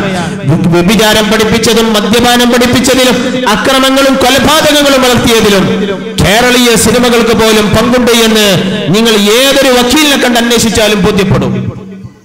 സിനിമ കണ്ടതുകൊണ്ട് മാത്രം നടന്ന കൊലപാതകങ്ങളുടെ കേസുകൾ പോലും പലതും പറയാനുണ്ട്. അതുകൊണ്ട് ഓർക്കണേ, ഇതൊന്നും നമ്മുടെ കുടുംബത്തിന് വേണ്ട. നിങ്ങളെ കുട്ടി അക്രമ സ്വഭാവമുള്ള, വ്യഭിചരിക്കാൻ താല്പര്യമുള്ള, മാതാപിതാക്കളെ ധിക്കരിക്കുന്ന, കുടുംബത്തെ മാറ്റിവെക്കുന്ന, പ്രണയിച്ചൊളിച്ചോടി പോകുന്ന, ലഹരി ഉപയോഗിച്ച് മസ്തായി നടക്കുന്ന ഒരാളാവണം എന്ന് നിങ്ങൾക്ക് ആഗ്രഹമുണ്ടോ? നിങ്ങൾ ഏതെങ്കിലും സിനിമ ആക്ടേഴ്സിന്റെയോ ആക്ട്രസുമാരുടെയോ പിന്നിലും പിന്നാമ്പുറങ്ങളിലും പോയി നടന്നോളൂ. അതല്ല, നിങ്ങൾക്കത് ആവശ്യമില്ലെങ്കിൽ അധാർമികത പ്രചരിപ്പിച്ച് സാംസ്കാരിക അവാർഡ് വാങ്ങുന്ന ഈ സിനിമാ നടന്മാരുടെയും നടിമാരുടെയും സംസ്കാരത്തിന്റെ പിന്നാലെ പ്രിയപ്പെട്ട സത്യവിശ്വാസികളെ, നമ്മളും നമ്മുടെ കുടുംബവും പോകരുത്. ക്യാമ്പസ് പറയുന്നതെല്ലാം ശരികളാണ് എന്ന് പ്രിയപ്പെട്ട വിദ്യാർത്ഥിനികൾ ചിന്തിക്കരുത്. വിവാഹം എന്നത് മുൻപരിചയം കൊണ്ട് രക്ഷപ്പെടുന്നതല്ല, അള്ളാഹുവിന്റെ സഹായം കൊണ്ട് വിജയിപ്പിച്ചെടുക്കാവുന്നതാണ്. മുൻപരിചയമുള്ള ആളെയല്ലേ ഞാൻ വിവാഹം ചെയ്യേണ്ടത് എന്ന് ആരോ നിങ്ങളെ ചെവിയിൽ മന്ത്രിക്കുന്നുണ്ടാകും. അതൊന്നും ഇല്ലെങ്കിൽ ഇനി ജീവിതത്തിന് ടേസ്റ്റ് ഉണ്ടോ എന്ന് ചോദിക്കുന്നവരുണ്ടാകും. പക്ഷേ ജീവിതത്തിൽ കുടുംബജീവിതം ഏറ്റവും മനോഹരമായി ആസ്വദിച്ച് എങ്ങനെ ജീവിക്കണമെന്ന് പഠിപ്പിച്ചു തന്നത് ലോകത്തിന്റെ നേതാവാണ് സയ്യിദുനാ റസൂലുള്ളാഹി സ്വല്ലല്ലാഹു അലൈഹി വസല്ലമയാണ്. ഈ കാലത്ത് പോലും റസൂലിനോളം കുടുംബജീവിതം ആസ്വദിച്ച ഒരാളെ ചരിത്രത്തിൽ നിന്ന് വായിക്കാനാവില്ല. അത്രയും മനോഹാരിതമായിരുന്നു അവിടുത്തെ കുടുംബജീവിതം. ശേഷം വരാനുള്ള വിഷയം അതിനോട് റിലേറ്റഡ് ആയതുകൊണ്ട് തന്നെ ഞാൻ ആ വിഷയത്തിലേക്ക് പോകുന്നില്ല. പക്ഷെ മക്കൾ ഓർക്കണേ, ആരോ വന്ന് വലയെറിയുമ്പോഴേക്ക് പിടിവള്ളി കൊടുക്കുന്ന മത്സ്യങ്ങളായി നിങ്ങൾ മാറരുത്. നിങ്ങളിൽ ബോധം വർക്ക് ചെയ്യണം. ഒരാള് വിവാഹത്തിന്റെ സമയമാകുമ്പോൾ എപ്പോഴും ആലോചിക്കേണ്ടത്, പടച്ചോനെ എനിക്ക് ജീവിക്കാൻ പറ്റിയ പെണ്ണാണോ ഇത്, ആണാണോ ഇത് എന്ന് ആലോചിക്കേണ്ടത്. ഞാൻ അവനോട് വാക്ക് കൊടുത്തു പോയി, ഇനി എങ്ങനെ പിന്മാറാന്ന് ചിന്തിക്കണ്ട. ഹറാമിൽ കൊടുത്ത വാഗ്ദാനം ലംഘിക്കുന്നതിനൊരു തെറ്റുമില്ല. കള്ളുടിക്കാന്ന് വാഗ്ദാനം ചെയ്താൽ കുടിക്കേണ്ടിയല്ലോ. ചിന്മയിലുള്ള വാഗ്ദാനങ്ങൾ ലംഘിക്കപ്പെടാവുന്നതാണ്, ലംഘിക്കേണ്ടതുമാണ് എന്ന് മാത്രമല്ല. ഓർത്തു നോക്കൂ പ്രിയപ്പെട്ട മുഅ്മിനെ, ചില മാതാപിതാക്കൾ പോലും ഇതിനെയൊക്കെ സപ്പോർട്ട് ചെയ്യുന്നവരുണ്ട്. ഞാനിത് പറയുമ്പോ ചിലരെങ്കിലും ആലോചിക്കും, ഇയാൾക്കൊന്നും വെളിച്ചം വെക്കാത്തത് കൊണ്ട് ഇങ്ങനെ പറയുകയാണ് എന്നൊക്കെ. പക്ഷെ സ്നേഹിക്കുന്ന രണ്ട് കമിതാക്കൾ തമ്മിൽ സഹായിക്കുന്നത് സ്വർഗത്തിലേക്കാണോ നരകത്തിലേക്കാണോ എന്ന് ആലോചിച്ചു നോക്ക്. ഒരു കാമുകൻ ഒരു കാമുകിയെ പ്രണയിക്കുന്നുവെങ്കിൽ അതിന്റെ അർത്ഥം എന്താ? അവളെ നരകത്തിലേക്ക് പോകാൻ ഇയാൾ സഹായിക്കുന്നു എന്നല്ലേ? ഒരു കാമുകി ഒരു കാമുകനെ സ്നേഹിക്കുന്നു എന്നതിന്റെ മറ്റൊരർത്ഥം എന്താ? അയാൾ നരകത്തിൽ പോകാൻ വേണ്ടി പ്രയത്നിക്കുന്നു എന്നല്ലേ? നരകത്തിൽ പോകാനുള്ള സഹായിയുടെ മുത്തറാദിഫാൻ, തുല്യമായ പദമാണ് ലവേഴ്സ്, കാമുകന്മാര് കാമുകിമാര് എന്നതൊക്കെ. ഇത് തിരിച്ചറിയാൻ പ്രണയകാലത്ത് ചിലർക്ക് കഴിയൂല. പിന്നെ കുഴിയിൽ ചാടിയിട്ടേ മനസ്സിലാവൂ. പെൺകുട്ടികൾ പ്രത്യേകം തിരിച്ചറിയണേ, പ്രണയകാലത്ത് ആൺകുട്ടി പറഞ്ഞതെല്ലാം നാടകങ്ങളായിരിക്കും. ചെറുപ്പക്കാരനോട് ദേഷ്യപ്പെടേണ്ട, ഇത് റിയാലിറ്റിയാണ്. പ്രണയകാലത്ത് ആൺകുട്ടികൾ പറഞ്ഞതെല്ലാം നിന്നെ വഞ്ചിക്കാനുള്ള കുറെ ഡ്രാമകളായിരിക്കും. നീ അതിലെല്ലാം സത്യസന്ധമാണെന്ന് കരുതി വിശ്വസിക്കും. ജീവിതത്തിന്റെ അനിവാര്യതയിൽ എത്തുമ്പോ നീ നേരത്തെ കാണാത്ത ഒരു തിന്മയുടെ മുഖം നീ അനുഭവിക്കും. അന്ന് നീ തിരിച്ചറിയും, ഇതൊരു കുഴിയായിരുന്നു, ഇപ്പോഴാണ് വീണത് എന്ന് അന്നെങ്കിലും നീ തിരിച്ചറിയും. പക്ഷേ നിന്റെ ഉപ്പയും ഉമ്മയും സന്തോഷത്തോടെ സ്നേഹത്തോടെ കൈപിടിച്ച ഒരാളെ കയ്യിലേക്ക് നിന്നെ ഏൽപ്പിച്ചാൽ അള്ളാഹുവിന് വേണ്ടി ഒരാളെ നിക്കാഹ് ചെയ്തു, അള്ളാഹുവിന് വേണ്ടി മക്കളെ നിക്കാഹ് ചെയ്തു കൊടുത്തു എങ്കിൽ അള്ളാഹുവിന്റെ സംരക്ഷണം അവർക്ക് അനിവാര്യമാണ് എന്ന് അഷ്റഫുൽ ഖൽഖ് റസൂലുള്ളാഹി സ്വല്ലല്ലാഹു അലൈഹി വസല്ലം. ഒരാൾ അള്ളാഹുവിന് വേണ്ടി നിക്കാഹ് ചെയ്താൽ അവന് ദുനിയാവിലും ജീവിതത്തിൽ ആഖിറത്തിലേക്കും അത് മതി, അവന്റെ സംരക്ഷണത്തിനും അത് മതി എന്ന് സയ്യിദുനാ റസൂലുള്ളാഹി സ്വല്ലല്ലാഹു അലൈഹി വസല്ലം. ഉപ്പയുടെയും ഉമ്മയുടെയും സന്തോഷത്തിന്റെ കൂടെയാകണം ജീവിതത്തിൽ ദാമ്പത്യ ജീവിതത്തിന്റെ പ്രാരംഭം എന്ന് സാന്ദർഭികമായി ഓർമ്മപ്പെടുത്തുകയാണ്. ഹറാമുകൾക്ക് ടേസ്റ്റ് കൂടും, കാരണം ഇബ്ലീസിന്റെ ഇടപെടൽ കൂടുതലാണ്. ഖൈറുകൾക്ക് ടേസ്റ്റ് കുറയും, കാരണം അതിൽ ഈമാൻ ഉണ്ടെങ്കിലേ ടേസ്റ്റ് ലഭിക്കൂ. നമ്മൾ അള്ളാഹുവിന്റെ വക്താക്കളാകുക, നമ്മൾ ഇബ്ലീസിന്റെ ശത്രുക്കളാവുക, നമ്മൾ ഇബാദത്തിലായി അള്ളാഹുവിനോടുള്ള സ്നേഹത്തിലായി സമയം ചെലവഴിക്കാൻ പ്രിയപ്പെട്ട മുഅ്മിനീങ്ങളെ നമ്മിൽ ഓരോരുത്തരും ശ്രമിക്കുക. കൗമാരക്കാരികളായ പെൺകുട്ടികൾ ഒരിക്കലും ഒരു ലോക്കിലും വീണു പോകല്ലേ. ഒളിച്ചോടി പോകാൻ എളുപ്പമാണ്, തിരിച്ചു വരാൻ വലിയ പ്രയാസമാണ്. എനിക്കറിയാം, ഒളിച്ചോടി പോയിട്ട് ഇന്ന് എനിക്കൊരു യത്തീംഖാനയിൽ ഭക്ഷണം പാകം ചെയ്യാനുള്ള ജോലിയെങ്കിലും വാങ്ങിത്തരുമോ, എനിക്ക് ഈ കാമുകന്റെ കൂടെ ജീവിക്കേണ്ടതില്ല എന്ന് കഴിഞ്ഞ ദിവസങ്ങളിൽ എന്നോട് പറഞ്ഞ പെൺകുട്ടിയുണ്ട്. 6 കൊല്ലം പ്രണയിച്ച് പാതിരാ സമയത്ത് വപ്പാനെ ധിക്കരിച്ച് വീട്ടിൽ നിന്ന് ഇറങ്ങിപ്പോകുമ്പോ ഒരു പ്രയാസമില്ലാത്ത കുട്ടി. ആ കുട്ടി ഒളിച്ചോടുന്നതിന്റെ മുമ്പ് നേരെ ഇരുന്ന് മുഖത്തോട് മുഖം നോക്കിയിരുന്ന് സംസാരിച്ചപ്പോ പറഞ്ഞൊരു വാക്കുണ്ട്, എന്റെ വാപ്പയേക്കാൾ എന്റെ ഉമ്മയേക്കാൾ എനിക്ക് പ്രധാനം ഇന്ന ആളാണെന്ന്. ഇന്ന് ആ കുട്ടിക്ക് ആരെയും വിളിക്കാനല്ല, ആരോടും പറയാനല്ല. അവസാനം ആ കുട്ടി ചോദിക്കുന്ന ഒരു ചോദ്യം അതാണ്, യത്തീംഖാനയിൽ ഭക്ഷണം പാകം ചെയ്യാൻ ഒരു ജോലി ശരിയാക്കി തരുമോ, എനിക്ക് ഇവന്റെ കൂടെ ജീവിക്കണ്ട. ഇസ്സത്തുള്ള അഭിമാനത്തോടെ വാപ്പയും ഉമ്മയും കൈപ്പിടിച്ച ഒരാളെ കയ്യിലേക്ക് ഏൽപ്പിച്ചു കൊടുക്കാൻ അവസരമുണ്ടായപ്പോ വേണ്ട എന്ന് പറഞ്ഞ് ഇറങ്ങിപ്പോയവർക്ക് ദുരന്തത്തിന്റെ വർത്തമാനങ്ങളെ പറയാനുണ്ടാകൂ. പരമാവധി പോയാൽ കുടുംബത്തിന്റെ അകത്ത് അനുഭവിക്കുന്ന പ്രയാസങ്ങളെ അവർ മുന്നിൽ കാണൂ എന്ന് സാന്ദർഭികമായി ഓർമ്മപ്പെടുത്താണ്.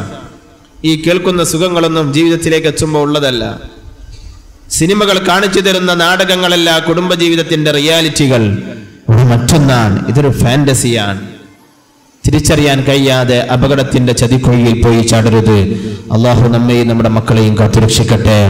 ചെറുപ്പക്കാർ ഓർക്കണം, നിങ്ങൾക്ക് കല്യാണത്തിന്റെ സമയമാകുമ്പോൾ ജീവിതത്തിൽ ഒരാണിനെയും സ്പർശിക്കാത്തൊരു പെണ്ണിനെ കിട്ടാൻ വേണ്ടി പടച്ച റബ്ബിനോട് ദുആ ചെയ്യണം. ജീവിതത്തിൽ അതിനുവേണ്ടി പുരുഷന്മാരും ശരീരങ്ങൾ അവിടെ മാറ്റിവെക്കണം.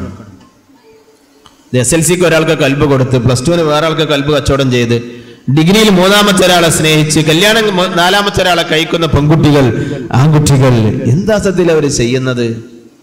ഇതെന്തൊരു ആഭാസാണ്. അവർക്ക് ഹൃദയത്തിൽ നിന്ന് സ്നേഹം കൊടുക്കാൻ എവിടെ കഴിയുക?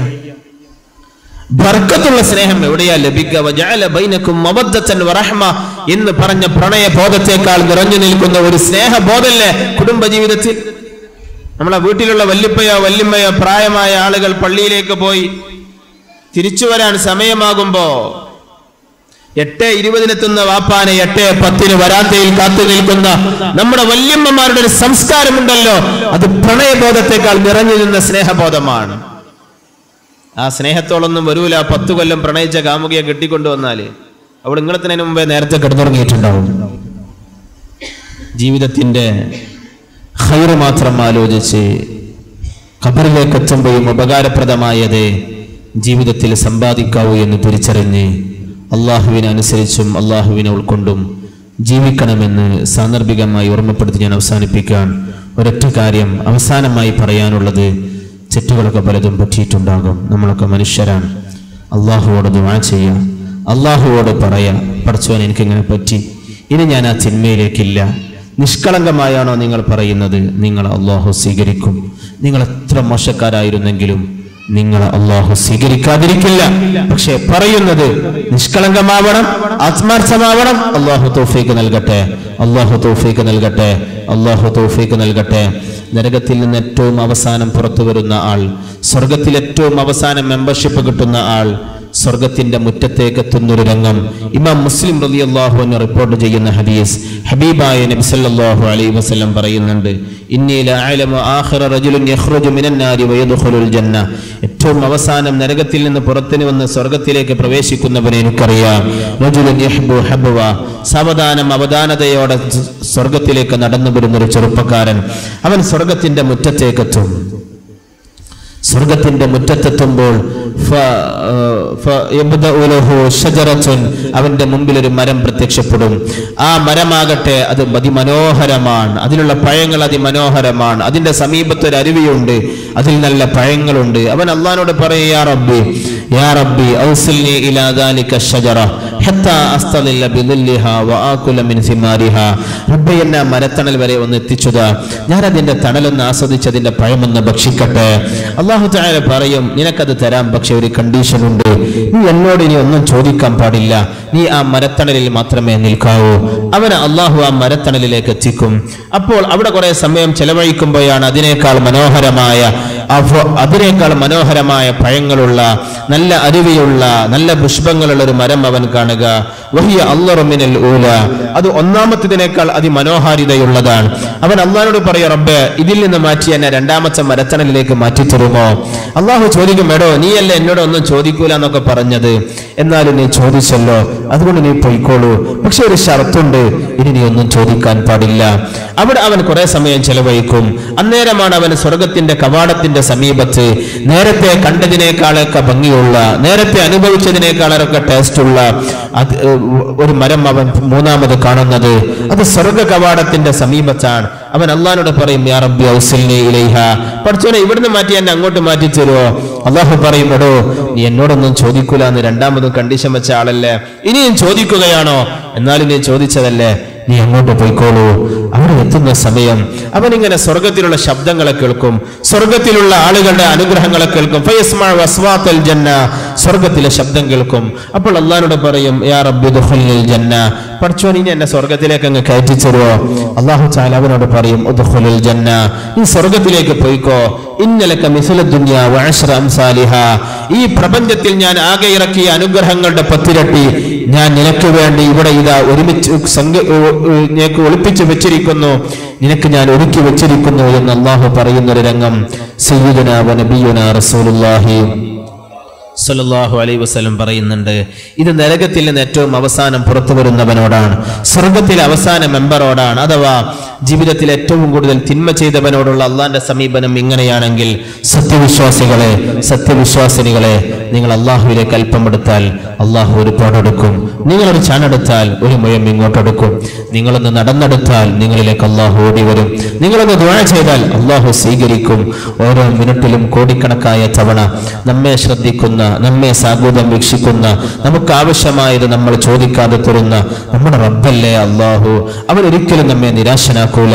നിഷ്കളങ്കമായി ദുആ ചെയ്തോളൂ, നിഷ്കളങ്കമായി അള്ളാഹുവിനെ സമീപിച്ചോളൂ. അള്ളാഹു നമ്മെ ഏറ്റെടുത്തിരിക്കും. ആ ഏറ്റെടുക്കാനുള്ള പ്രാർത്ഥനയാണ് നമ്മൾ എല്ലാ ദിവസവും പരിശുദ്ധമായ ഖുനൂത്തിൽ ചൊല്ലുന്നത്. വതവല്ലനി ഫീമൻ തവല്ലൈത്, റബ്ബേ, നീ ഏറ്റെടുത്ത ആളുകളില്ലേ, ആ കൂട്ടത്തിൽ എന്നെയും ഉൾപ്പെടുത്തണേ എന്ന്. വതവല്ലനി ഫീമൻ തവല്ലൈത്, അള്ളാഹു ഏറ്റെടുത്താൽ പിന്നെ നിരാശയില്ല, അള്ളാഹു ഏറ്റെടുത്താൽ പിന്നെ പ്രതിസന്ധിയില്ല. ബഹുമാനപ്പെട്ട മഹാനായ യൂനുസ് നബി അലൈഹിസ്സലാം കടലിന്റെ മധ്യത്തിൽ മത്സ്യത്തിന്റെ വയറിൽ, അവിടെ നിന്നല്ലേ അള്ളാഹിനെ വിളിച്ചത്, ലാ ഇലാഹ ഇല്ലാ അൻത സുബ്ഹാനക ഇന്നി കുൻതു മിനൽ ളാലിമീൻ. റബ്ബിനെ വിളിച്ചത് കടലിന്റെ മധ്യത്തിൽ വെച്ചാണ്, മത്സ്യത്തിന്റെ വയറിൽ വെച്ചാണ്, ആരോടും പരാതി പറയാൻ ഒരു ചാൻസും ഇല്ലാത്തിടത്ത് വെച്ചാണ്. പക്ഷെ അള്ളാഹു ആ വിളി കേട്ടില്ലേ? ഇബ്രാഹിം നബി അലൈഹിസ്സലാം തീക്കുണ്ടാരത്തിന്റെ മുന്നിൽ വെച്ചല്ലേ ഹസ്ബി അല്ലാഹ് എന്ന് ചൊല്ലിയത്? ആ വിളി അള്ളാഹു കേട്ടല്ലോ. നൈൽ നദിയുടെ സമീപത്ത് മുൻഭാഗത്ത് ഫിർഔനും മറ്റൊരു ഭാഗത്ത് നോക്കിയാൽ നൈൽ നദിയും കണ്ടപ്പോഴല്ലേ മൂസ അലൈഹിസ്സലാം പറഞ്ഞത്, കല്ലാ ഇന്ന മഅി റബ്ബി സയഹ്ദീൻ, എന്റെ കൂടെയുള്ളത് റബ്ബാണ്, എനിക്ക് ഭയമില്ലെന്ന് അള്ളാഹു സംരക്ഷിച്ചല്ലോ. ശത്രുവാളുമായി വന്ന് മൻ യംനഉക മിന്നി, ഞാൻ വെട്ടിയാൽ ആര് നോക്കും എന്ന് ചോദിച്ചപ്പോൾ എന്റെ അള്ളാഹ് എന്നെ നോക്കുമെന്ന് പറഞ്ഞ പുണ്യ നബി സല്ലല്ലാഹു അലൈഹി വസല്ലമയുടെ മുമ്പിൽ ശത്രുവിന്റെ കയ്യിൽ നിന്ന് വാള് താഴോട്ട് വീണല്ലോ. കാരണം ഏറ്റെടുത്തത് റബ്ബാണ്. അള്ളാഹു ഏറ്റെടുത്താൽ പിന്നെ ആശ്വാസമേ ഉള്ളൂ, പ്രയാസങ്ങളില്ല. അള്ളാഹു ഏറ്റെടുത്താൽ പിന്നെ നമുക്ക് പ്രതിസന്ധി എന്നത് നമ്മുടെ മുന്നിലുള്ളതല്ല. നമുക്ക് അള്ളാഹുവിനെ സമീപിക്കാം, നമുക്ക് അള്ളാഹുവിനോട് ദുആ ചെയ്യാം, നമുക്ക് അള്ളാഹുവിനോട് നിഷ്കളങ്കമായി അടുക്കാൻ ശ്രമിക്കാം. അള്ളാഹു തൗഫീഖ് നൽകട്ടെ. ആരും നിരാശരാകേണ്ടതില്ല. നിങ്ങളെല്ലാം അള്ളാഹുവിലേക്ക് അടുക്കാൻ ശ്രമിച്ചാൽ മതി. അസുഖമുണ്ടായാൽ പോലും അൽഹംദുലില്ലാഹ് എന്ന നാവിലൂടെ വരാവൂ. പ്രായമാകുമ്പോഴൊക്കെ അത് അല്പം കൂടുതൽ ഓർക്കണം. അസുഖമാകും ചിലപ്പോ. ആര് ചോദിച്ചാലും പറയും, എന്തുണ്ടായിട്ടെന്താ, ഞാൻ ഇത്ര കാലം പള്ളിയെ കൈകാര്യം ചെയ്തിട്ടെന്താ, ഇപ്പൊ ക്യാൻസറാ എന്നൊക്കെ പറയും. ഓർക്കണേ, നിങ്ങൾ ക്യാൻസർ ബാധിച്ച് കിടക്കുമ്പോഴും നിങ്ങളുടെ ശരീരത്തിൽ കൂടുതലുള്ളത് നിഅമത്താണ്. കുറഞ്ഞ ഭാഗത്തെ പ്രയാസം വന്നിട്ടുള്ളൂ, കൂടുതൽ ഭാഗത്തുള്ളത് നിഅമത്താണ്. കുറഞ്ഞ ഭാഗത്തെ പ്രയാസം വന്നിട്ടുള്ളൂ. പ്രളയം വന്നല്ലോ സമീപകാലത്ത്, പ്രളയകാലത്ത് ഭൂമിയിൽ കൂടുതലുള്ളത് നിഅമത്തല്ലേ, കുറഞ്ഞ സ്ഥലത്തല്ലേ പരീക്ഷണം വന്നുള്ളൂ. ഓർക്കണേ, എല്ലാ കാലത്തും നിഅമത്ത് അതിജയിക്കും, പരീക്ഷണങ്ങൾ കുറച്ചൊക്കെ ഉണ്ടാകും. അത് സ്നേഹത്തിന്റെ വർത്തമാനാണ്. നമ്മൾ നമ്മുടെ കുട്ടിക്ക് ഇടക്കൊന്ന് കുട്ടിക്കറിയാൻ വേണ്ടി നുള്ളാറില്ലേ, അത് സ്നേഹത്തിന്റെ ഭാഗമല്ലേ. അള്ളാഹുവിനെ സംബന്ധിച്ചിടത്തോളം നമ്മൾ വളരെ ചെറിയവരാണ്, നമ്മൾ ചെറിയ ആളുകളാണ്. ഇടയ്ക്ക് അള്ളാഹു ചെറിയൊരു പരീക്ഷണം തരും, അത് സ്നേഹത്തിന്റെ വർത്തമാനമാണെന്ന് ഓർക്കണം. അള്ളാഹു തിരിച്ചറിയാൻ തൗഫീഖ് നൽകട്ടെ. അള്ളാഹുവിനെ മനസ്സിലാക്കി അള്ളാഹുവിനെ ഉൾക്കൊണ്ട് ഇബാദത്ത് ചെയ്യുന്നവരിൽ റഹ്മാനെ ഞങ്ങൾ എല്ലാവരെയും നീ ഉൾപ്പെടുത്തണം. റഹ്മാനെ, പറഞ്ഞ വിഷയത്തിന്റെ ഈ സംശയം പെട്ടെന്ന് ചോദിക്കാം, ഇത് ചോദിക്കാണ്ടല്ലേ ദുആ ചെയ്ത് പിരിയാം. അടുത്ത സെഷൻ നടക്കാനുണ്ട്. ബഹുമാനനായ എൻ്റെ പ്രിയ കൂട്ടുകാരൻ ബഹുമാനപ്പെട്ട അഷ്റഫ് മലയിൽ നിങ്ങൾക്ക് വളരെ മനോഹരമായ കുടുംബജീവിതവുമായി ബന്ധപ്പെട്ട സെഷൻ അവതരിപ്പിക്കാൻ വരുന്നുണ്ട്. ഇൻഷാ അല്ലാഹ് നിങ്ങൾ അതിലൊക്കെ എല്ലാവരുടെയും സാന്നിധ്യം ഉണ്ടാവണം, ഏറെ ഉപകാരപ്പെടും. അള്ളാഹു തൗഫീഖ് തരട്ടെ. എന്തെങ്കിലും ആശങ്കയുണ്ടെങ്കിൽ പെട്ടെന്ന് ചോദിക്കാം. ഞാൻ പറഞ്ഞ വിഷയമായി ബന്ധപ്പെട്ട എന്തെങ്കിലും ദുനിയാവുള്ള എല്ലാ സംശയമല്ല, പറഞ്ഞ വിഷയത്തിൽ എന്തെങ്കിലും സംശയം ഉണ്ടെങ്കിൽ ചോദിക്കാം. നിങ്ങൾ ചോദിക്കണ്ട ഇല്ലേ, നമുക്ക് ദുആ ചെയ്ത് പിരിയാം. കുറേ ആളുകൾ ദുആ ചെയ്യാൻ ഏൽപ്പിച്ചവരുണ്ട്. ഈ സദസ്സിലും സഹകരിച്ച ഇതിനു വേണ്ടി പ്രയത്നിച്ച കുറേ ആളുകൾ ദുആ ചെയ്യണമെന്ന് വസിയത്ത് ചെയ്തവരുണ്ടാകും. അല്ലാഹു എല്ലാവരും മുറാദും ഹാസിലാക്കി തരട്ടെ. ഇത് ചെയ്യിക്കണ്ടോ? നമുക്ക് ദുആ ചെയ്യലേ. ഞാന്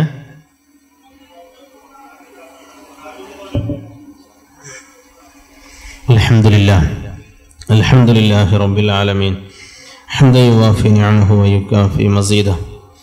اللهم صل وسلم على رسولك سيدنا محمد وعلى آل سيدنا ومولانا محمد. اللهم يا من ظهر الجميل وستر القبيح، يا من لم يؤاخذ بالجريرة ولم يهتك ستر، يا عظيم العفو ويا حسن التجاوز، يا واسع المغفرة، يا باسط اليدين بالرحمة. റഹ്മാനെ, ഞങ്ങൾ ഇതുവരെ പറഞ്ഞത് കേട്ടതെല്ലാം നീ സ്വീകരിക്കണേ അല്ലാഹ്. ഞങ്ങളുടെയും ഞങ്ങളുടെ മാതാപിതാക്കൾ, ഞങ്ങളുടെ സഹോദര സഹോദരിമാർ, ഭാര്യ സന്താനങ്ങൾ, സുഹൃത്തുക്കൾ, ഞങ്ങളിൽ നിന്ന് ഇൽമ പഠിച്ചവർ, ഞങ്ങളെ ഇൽമ പഠിപ്പിച്ചവർ, റഹ്മാനെ എല്ലാവരുടെ എല്ലാ ദോഷങ്ങളും നീ മാപ്പാക്കണം. റഹ്മാനെ, എല്ലാവരെയും സ്വാലിഹീങ്ങളിൽ ചേർക്കണേ അല്ലാഹ്, മുത്തഖീങ്ങളിൽ ചേർക്കണേ അല്ലാഹ്. ജീവിതത്തിൽ വന്നുപോയ സർവ്വദോഷങ്ങളും അഫ്വ് തരണേ അല്ലാഹ്, ആഖിബത്ത് നന്നാക്കി തരണം. റഹ്മാനെ, ഈ മജ്ലിസിനെ സഹായിച്ചവർ, ഇതിലേക്ക് സംഭാവന ചെയ്തവർ, പ്രയത്നിച്ചവർ, പ്രവർത്തിച്ചവർ എല്ലാവർക്കും സിറാത്ത് പാലത്തിലെ യാത്ര എളുപ്പമാക്കണേ അല്ലാഹ്. പടച്ചോനെ, ഈ ശബ്ദം അല്ലാഹുവെ നേരിട്ടും അല്ലാതെയും കേട്ടുകൊണ്ടിരിക്കുന്ന ആളുകളുണ്ട്. പടച്ചോനെ, ബൈലക്സിലും മറ്റും ശ്രദ്ധിക്കുന്നവരുണ്ട്. ഇനി എല്ലാവർക്കും ഈ ഖിയാമത്ത് നാളിന്റെ മുമ്പ് ആരൊക്കെ ഈ ശബ്ദം ഏതൊക്കെ അർത്ഥത്തിൽ കേൾക്കോ എല്ലാവരുടെ എല്ലാ ദോഷങ്ങളും പൊറുക്കണേ റബ്ബേ. എല്ലാവർക്കും രണ്ട് ലോകത്തും വിജയവും ഇസ്സത്തും സിഹത്തും നൽകണം റഹ്മാനെ. പടച്ചോനെ, ഞങ്ങളെ ആരോഗ്യത്തിലും ആയുസ്സിലും ഇൽമിലും ഈമാനിലും ബർക്കത്ത് ചെയ്യണേ അല്ലാഹ്.